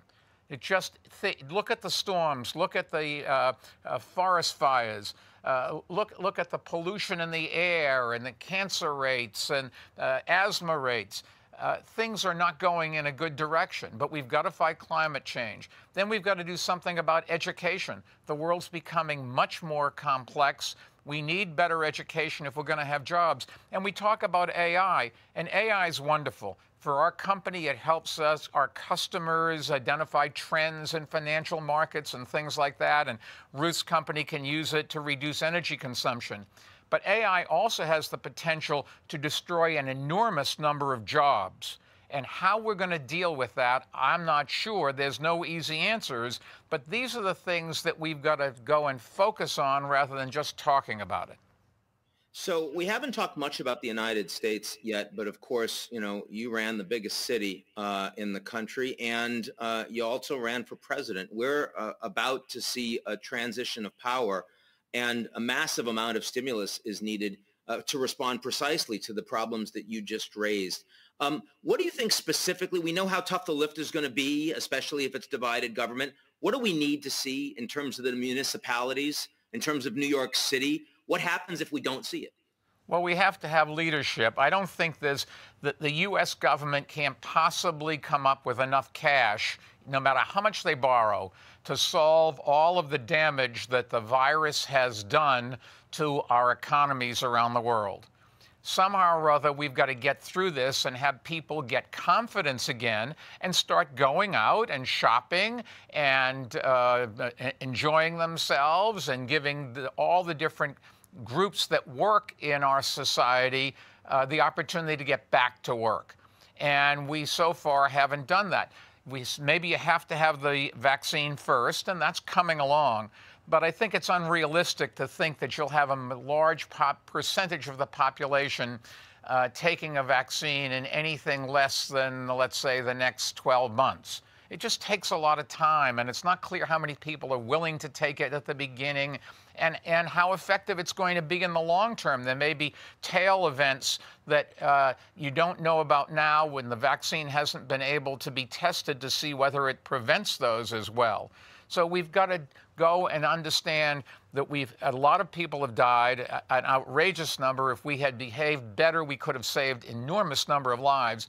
But also, we've damaged our economy and we've damaged our education system, so that we've got a whole bunch of kids who are just about to miss a whole year of school in a world where they need more years than what we've been giving them, not less.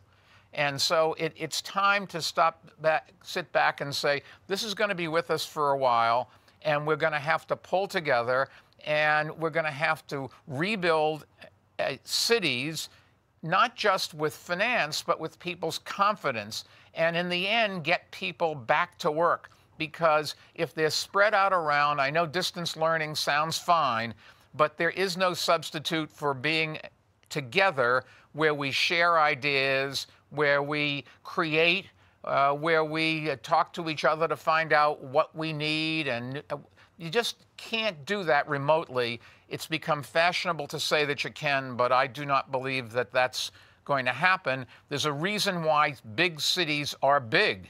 It's because it's where culture is and where commerce is and where opportunity is. And that issue of schooling right now, very real, very live, very passionate right here in New York City. No question, Mike. Before we turn to the broader panel, let me ask you a version of the big question I asked Kristalina at the beginning, which is, what are the big lessons that you take now that we've had a year of this coronavirus for how the world does and does not respond to climate? Well, first thing is that leadership matters. And when you have a leader that denies science, it just percolates through the economy and people believe it. You got to remember, Donald Trump got 70-odd million votes. This is after saying that he should drink Lysol, that this is all a hoax, that the people who are talking about it don't know what they're talking about, no matter how much science they've studied in the past. Leadership matters, and then we're all in this together. I don't think that we should tell you how to live your life unless by doing so you're hurting somebody else. So I don't care whether you wear a mask if it was the only thing keeping you safe. If you want to run the risk with your life, if you want to smoke, for example, go ahead and smoke. but you don't have a right to smoke and force other people to breathe the smoke that comes out of your cigarette, just as you don't have a right to breathe germs on other people where they're going to suffer. So a law that says we all have to wear masks when we're together, I support. One that says that you have to wear a mask when you're by yourself, no, if you want to act stupidly and take your own life, that's your decision. We're not trying to take away people's freedoms, and unfortunately, the dialogue has become that that's what we are trying to do, is to hurt other people, and we're not. We're trying to protect all of us, including ourselves. So thank you so much, Mike. And now we're going to open it back to the panel. We've got a lot of questions that have been coming through via social media. And the first one that I see relates directly to an issue, Mike, you were just addressing. Susan Moore via Twitter asked, how can we gain the trust of people who are skeptical of a COVID-19 vaccine? And what are your thoughts on making such a vaccine mandatory? Given what you just said about masks and smoking and the rest, Mike, let me turn to you on that first. Well, I think the courts would not allow it to be mandatory in the United States. In China, for all I think that they do require a lot of people to take a vaccine. We have a very different system in America, and I can only speak to that. I think the ways you get people to do it is slowly have people take it and show that they are living longer, have fewer cases of the virus, and it didn't hurt them at all. You have to do it by example, and slowly over time, each day, a few more people will take it and a few more people will take it. You will get to the point where the anti-vaxxers just aren't going to take it, and they will suffer. I can't. It defies explanation why somebody walks away from all of the medicine and all the science. But you will get a vast majority of the people as long as you do it slowly, and we don't have leaders who are out there speaking falsehoods and trying to excite people to do stupid things. And the other piece of this, it goes squarely to the tech sector and Ruth, because, I mean, at least, you know, on the vaccines, we're going to see the Democratic and Republican parties all saying this is a good idea, let's take it, it won't be politicized. But there's a level of absolutely crazy disinformation that continues to explode in the media and in social media that says, oh my God, no, Bill Gates is trying to put a chip in your head. What can Google do? What can the tech sector do to try to ensure that we actually really reduce this anti-vax movement and get this to the people so we can get back to normal, get back to our lives as quickly as humanly possible? So disinformation, sadly, is not new, and we've invested meaningfully in both people and machine learning to make sure that we're doing everything we possibly can to elevate authoritative information. As it relates to, for example, COVID, we were anchored and very tightly partnered with the World Health Organization, and we continue to do that. But I think Mike made a very important point. One of the first things we did at Google is aggregate this quality information around COVID and put up some pretty obvious points like wear a mask, socially distance. And yet there was a campaign going the other way. And unless we have clarity in our public policy statements, it's going to be hard to break through. So we are doing a lot of work around disinformation to try and make sure we're elevating authoritative information. But again, that public policy point, I'll just commend Mike on one very important element related to COVID. One of the things that we were excited about at Google is we partnered with Apple to come up with an app around contact tracing, exposure notification, one of the other very valuable tools to try and slow down the pace of this ghastly disease. Mike was super helpful ensuring that we get this implemented in New York and then expanded to the tri-state area. But exposure notification, contact tracing can't be effective if there's not massive take-up of it, because it's really about what happens as you travel throughout the day. And so again, we need public policy consistency around these statements, and then we can amplify with technology and some of the solutions that we have. Thank you very much, Ruth. And so now a question for you, Kristalina, from Tim Ramsey. He asks, when will debt burdens around the world begin to bite and constrain our ability to make strategic investments? I mean, certainly one of the big stories we haven't talked yet about is the fact that, you know, debt around the world is only going to increase. Interest rates right now are low, probably not forever. How do you think about that from the IMF perspective? But in some countries, debt burdens are already crushing businesses and economies. What we are seeing around the world is indeed, we started this crisis with high levels of debt, and not surprisingly, we have seen an increase everywhere. In advanced economies, public borrowing, government debt, has gone up by 20% to GDP. Now it is at 125% of GDP almost. In emerging markets, debt levels have gone up to around 65%, an increase of about almost 10%. And in poor countries, debt levels have gone up to around now 50% of GDP. It is in poor countries and countries that have stepped into this crisis already with unsustainable debt levels that we do need to take action today. We have seen two debt restructurings, Ecuador and Argentina. You see in the press discussions around Zambia, and there are other countries where this is an issue that is pressing today. And I want to flag that there is also, of course, corporate debt. Right now, the corporates are being helped with policy support, and everybody is being helped with low interest rates in most countries.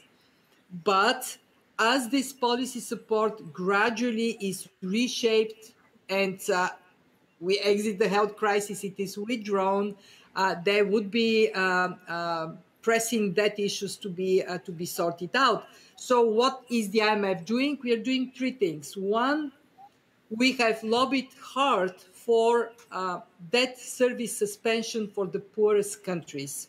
44 of them have taken advantage of this.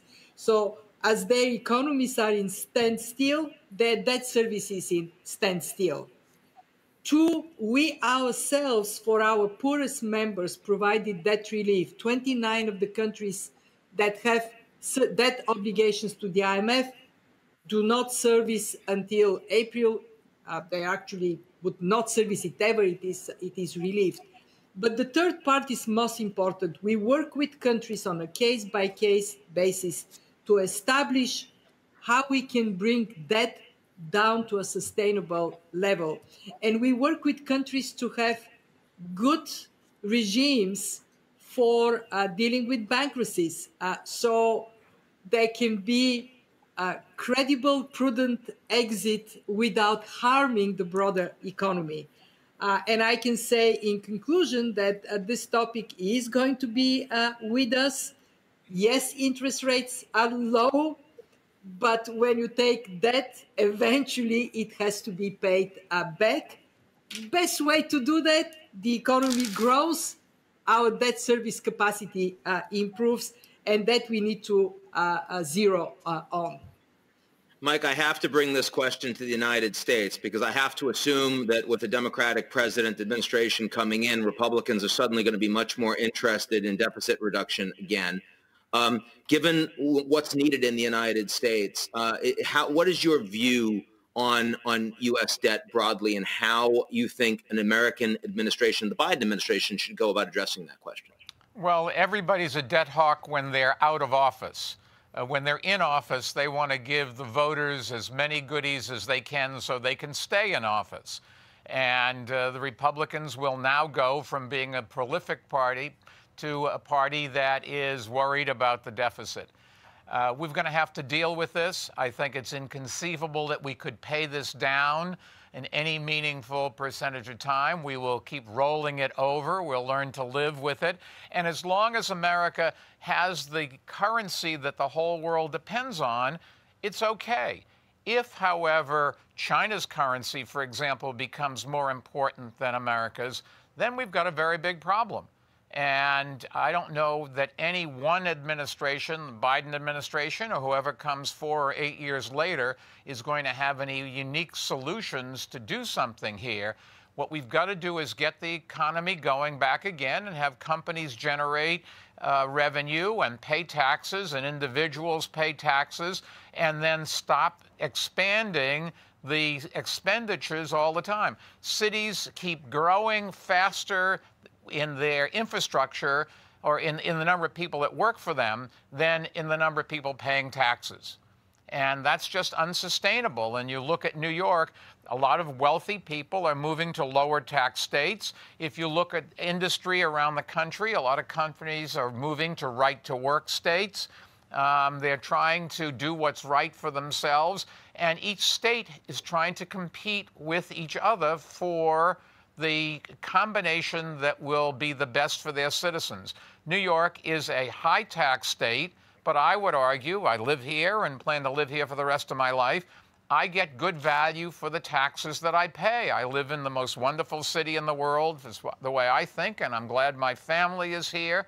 But not everybody does that. Everybody's in competition from one state to another for our companies and for our citizens. And then America is in competition with countries all around the world for who's going to make the products. Right now, America buys its chips now more and more from China. We're not self-sufficient anymore. You do see companies like Google and Microsoft starting to make their own. Apple's now making their own. Just because the American industry stopped making them, we outsource this stuff, but nobody wants to be dependent on somebody else. So we're going to have to rethink an awful lot of what we do here and how we deal with an emerging superpower. From World War I to today, with the superpower of the world. We are not going to be the only superpower. It's going to be us and China. And the New Economy Forum absolutely putting that first and foremost, how we all address that. So we've talked a little bit about how intrusive governments should be in the lives of people. And you remember back, I mean, Mike telling us as mayor that we can't have our 64-ounce Coca-Cola in the stores. A question here for Ruth from Michael Boyle on the corporate side of this. Michael asks, should companies mandate programs that incentivize employees to maintain physical health? We're seeing so many coronavirus cases in people with preventable pre-existing conditions. Should the private sector lead the way to improve health? Ruth. I think I would answer it the same way Mike answered the question. Mandating tends to, I don't see mandating. I do see providing quality information so people can make the right choices. So at Google, we spent a lot of time on wellness and we've done a lot around hygiene. We're looking forward to bringing people back to the office as soon as we can. And a lot of the protocol around bringing people back to work is going to be, what about social distancing? How do you reformat your footprint so that you can bring people back into the office safely? What are we going to maybe need to do with masks? But I wouldn't go to mandating. I think provide quality information, provide it on a consistent basis, and hope that people make the right choices. And I will just add to Mike's point about New York City. We similarly are very bullish New York City. We just had another milestone in building out our campus and do look forward to bringing people back into the office in New York City as well. So no mandates for either, but nudging, a lot of nudging in public policy, both in the governmental sector, in the corporate sector, and even in the G20. Two questions here that are basically the same question, one from the Mandela Institute and one from Bin-Cheng Mao. And they're both asking how the global community can come together to ensure that people are not left behind in terms of vaccines, in terms of healthcare protections. We know about COVAX, but we also know, of course, the United States has been driving so much of the investment, and the wealthy countries are going to be taken care of first. What do we do to respond to that? This is really a question first and foremost to Kristalina. I am so grateful that we are asked this question, because what I can say with strong conviction is vaccine policy is an economic policy. If we do not pursue access to vaccines and improvements in health systems everywhere, we cannot get to a point of robust recovery. And it is therefore an enlightened self-interest that should drive us to work together towards the promotion of access to vaccines. We have seen many leaders stepping up. It was so rewarding that the Europeans, Australia, the many emerging markets came together and said, we want to be sure that vaccination is not going to be rich countries, rich people luxury, because if it is only for them, it's just not going to work. So what can we do? We can, of course, as global community, press on that point and do our own responsibility, all we can to make that case. And I can tell you, in my role, we are an organization of 190 members. We are pressing this message that health and economy are two sides of the same coin, and that we are so interdependent. If this crisis taught us something, it is we depend on each other. And actually taught us one more thing, if I may. Ian, can I add one more point? Yeah, sure. Yeah, you can add one more point. What the hell? Thank you. And the point is, the crisis also taught us, very simple, prevention is better than cure. Remember the global financial crisis? After the global financial crisis, we built stronger banking system. It is more resilient. And so my dream is from this crisis to expand this concept of resilience. Resilient people, Mike talked about education, educated, healthy, everybody having access to health services, resilient planet. We make sure that we don't blow up the future of our children with irresponsible, high carbon, low resilience actions. And of course, resilience of how we come together as community, respect, depend on each other.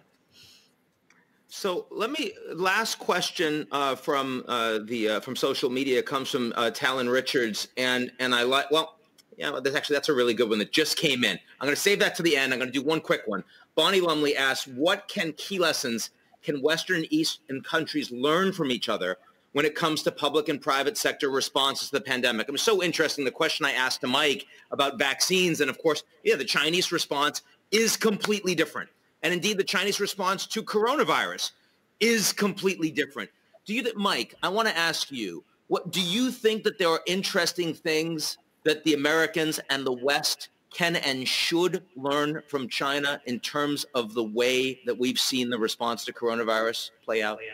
Well, I think the message is that if everybody gets together and does the right thing, we can conquer a virus. The question is, do we want to have the government tell us what to do? And in America, we basically don't. So we're suffering from more fatalities and more pain and suffering because we're leaving it up to people to make their own decisions. In China, they have a form of government where the government decides, and I don't want to overstate it, but the government decides what's right for their people, and then people fall in line. And in fact, the Chinese laws in many cases make them do it.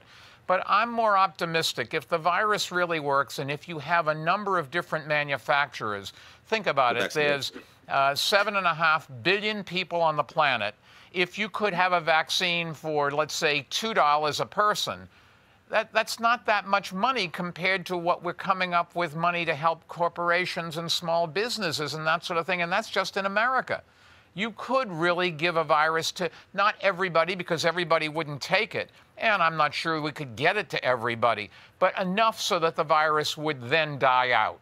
And I think the real question is, what are we going to do to get ready for the next time there's a virus? Because we now live in a world where people fly around and ship goods all over the world, and it's much easier for a virus to spread than ever before.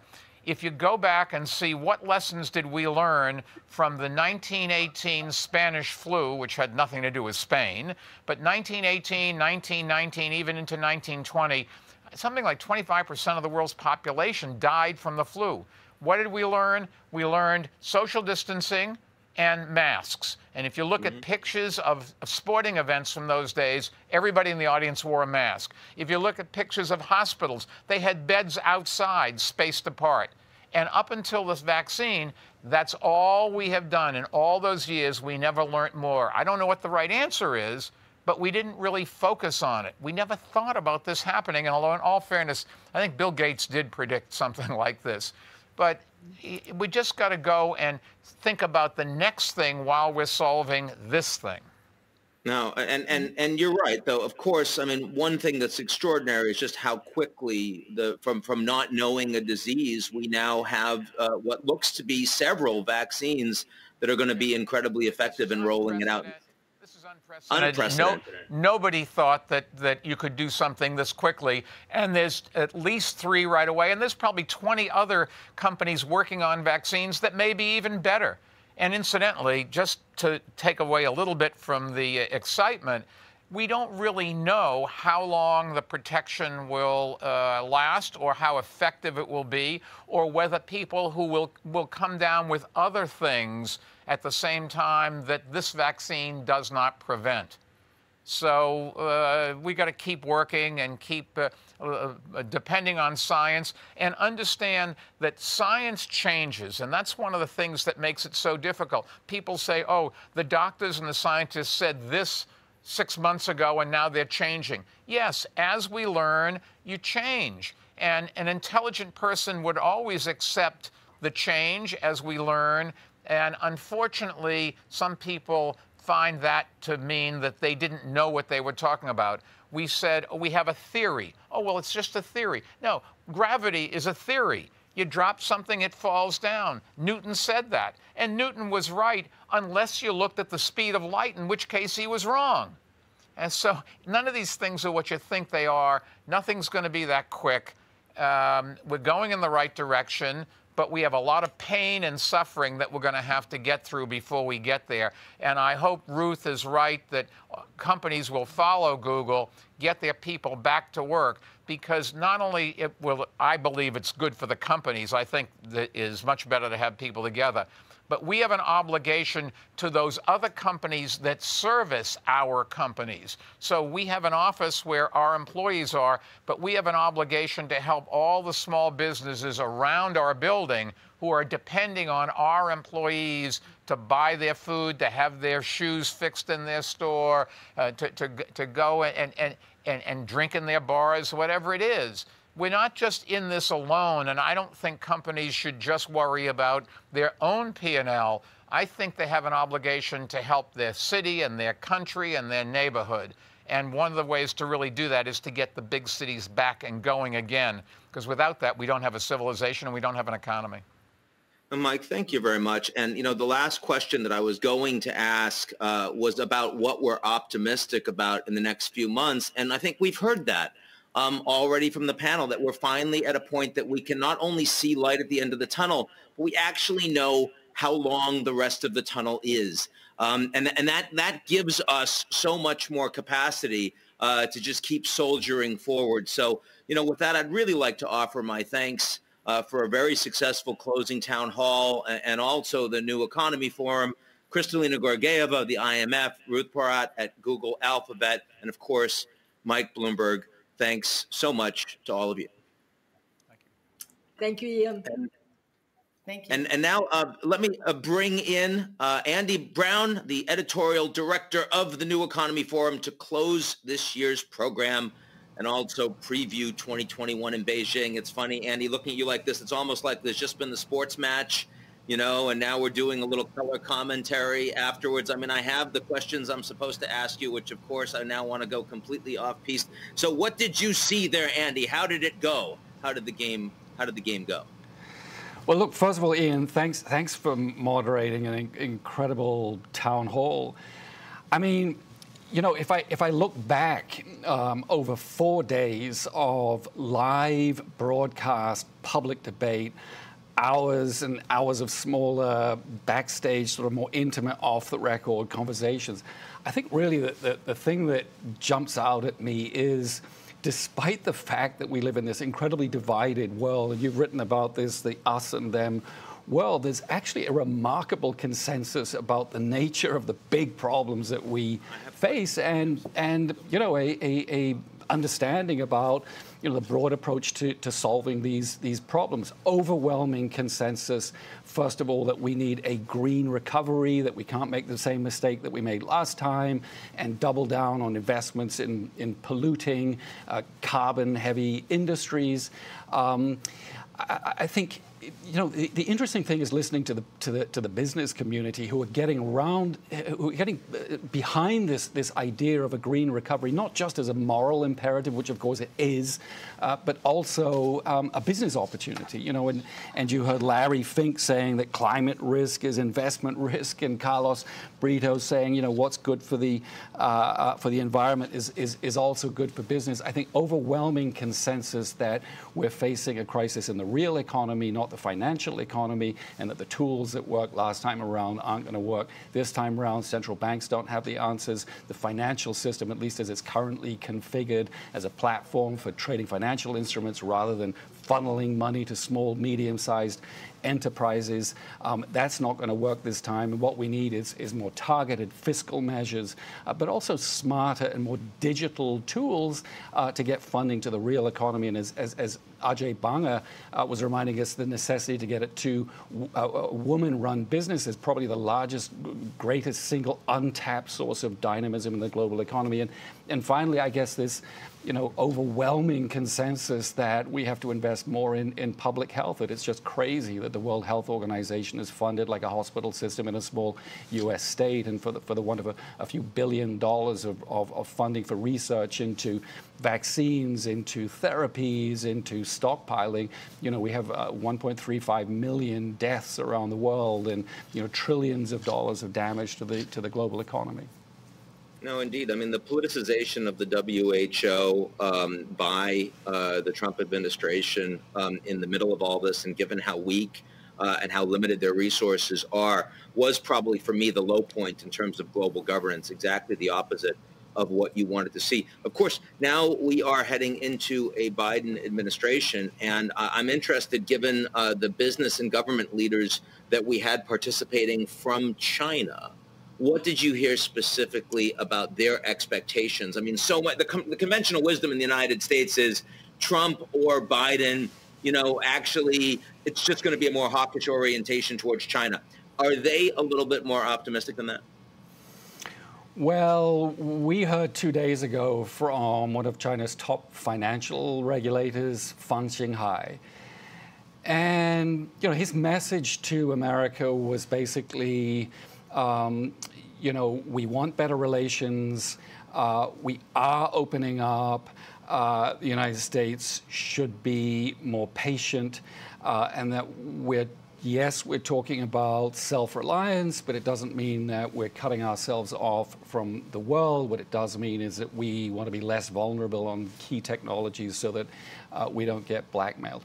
If we talking to our Chinese community, in some of our smaller closed-door sessions, it's pretty clear that nobody is expecting a Biden presidency to usher in a new era of Sino-American friendship.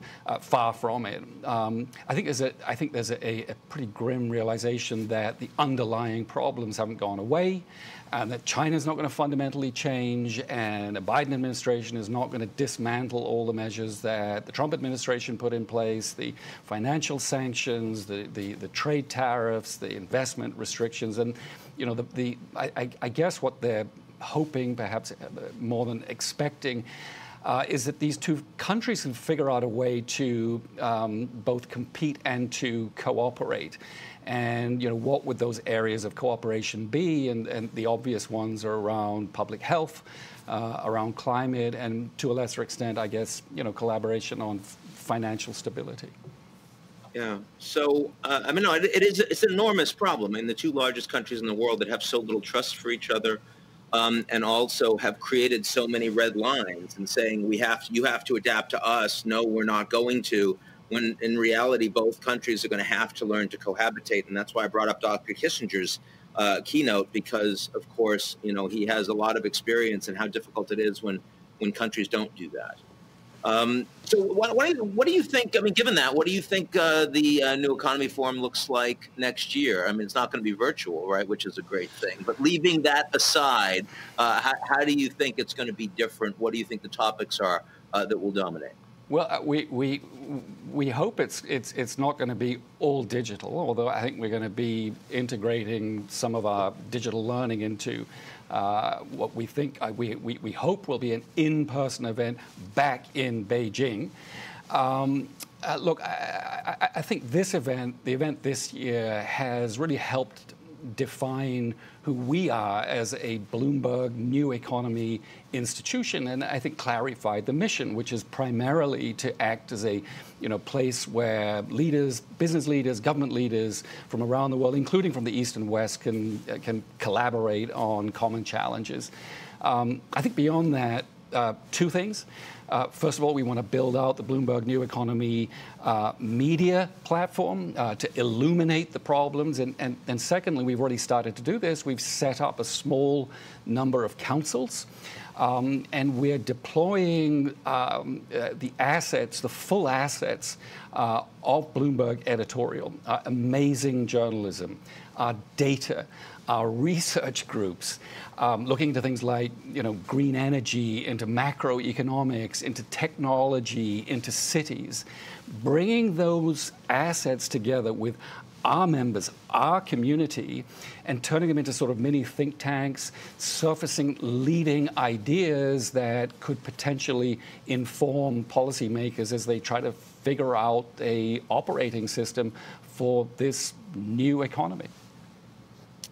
Well, we've got our work cut out for us. There's no question. Two radically different systems, two very different sorts of ideas, and all of us knowing that if we don't come together to try to find some of the solutions, the challenges are only going to grow a lot greater. So with that, Andy, a lot of fun working with you as always, and great to have such a productive afternoon and week.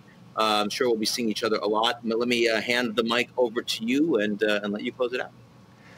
Well, thank you, Ian. Hope to see you in Beijing next year. In November, we expect. To close, we're going to listen to a piece of music that was recorded by Yo-Yo Ma, especially for the New Economy Forum. It's a piece written by a song by Daszak, and it is appropriately entitled "Going Home."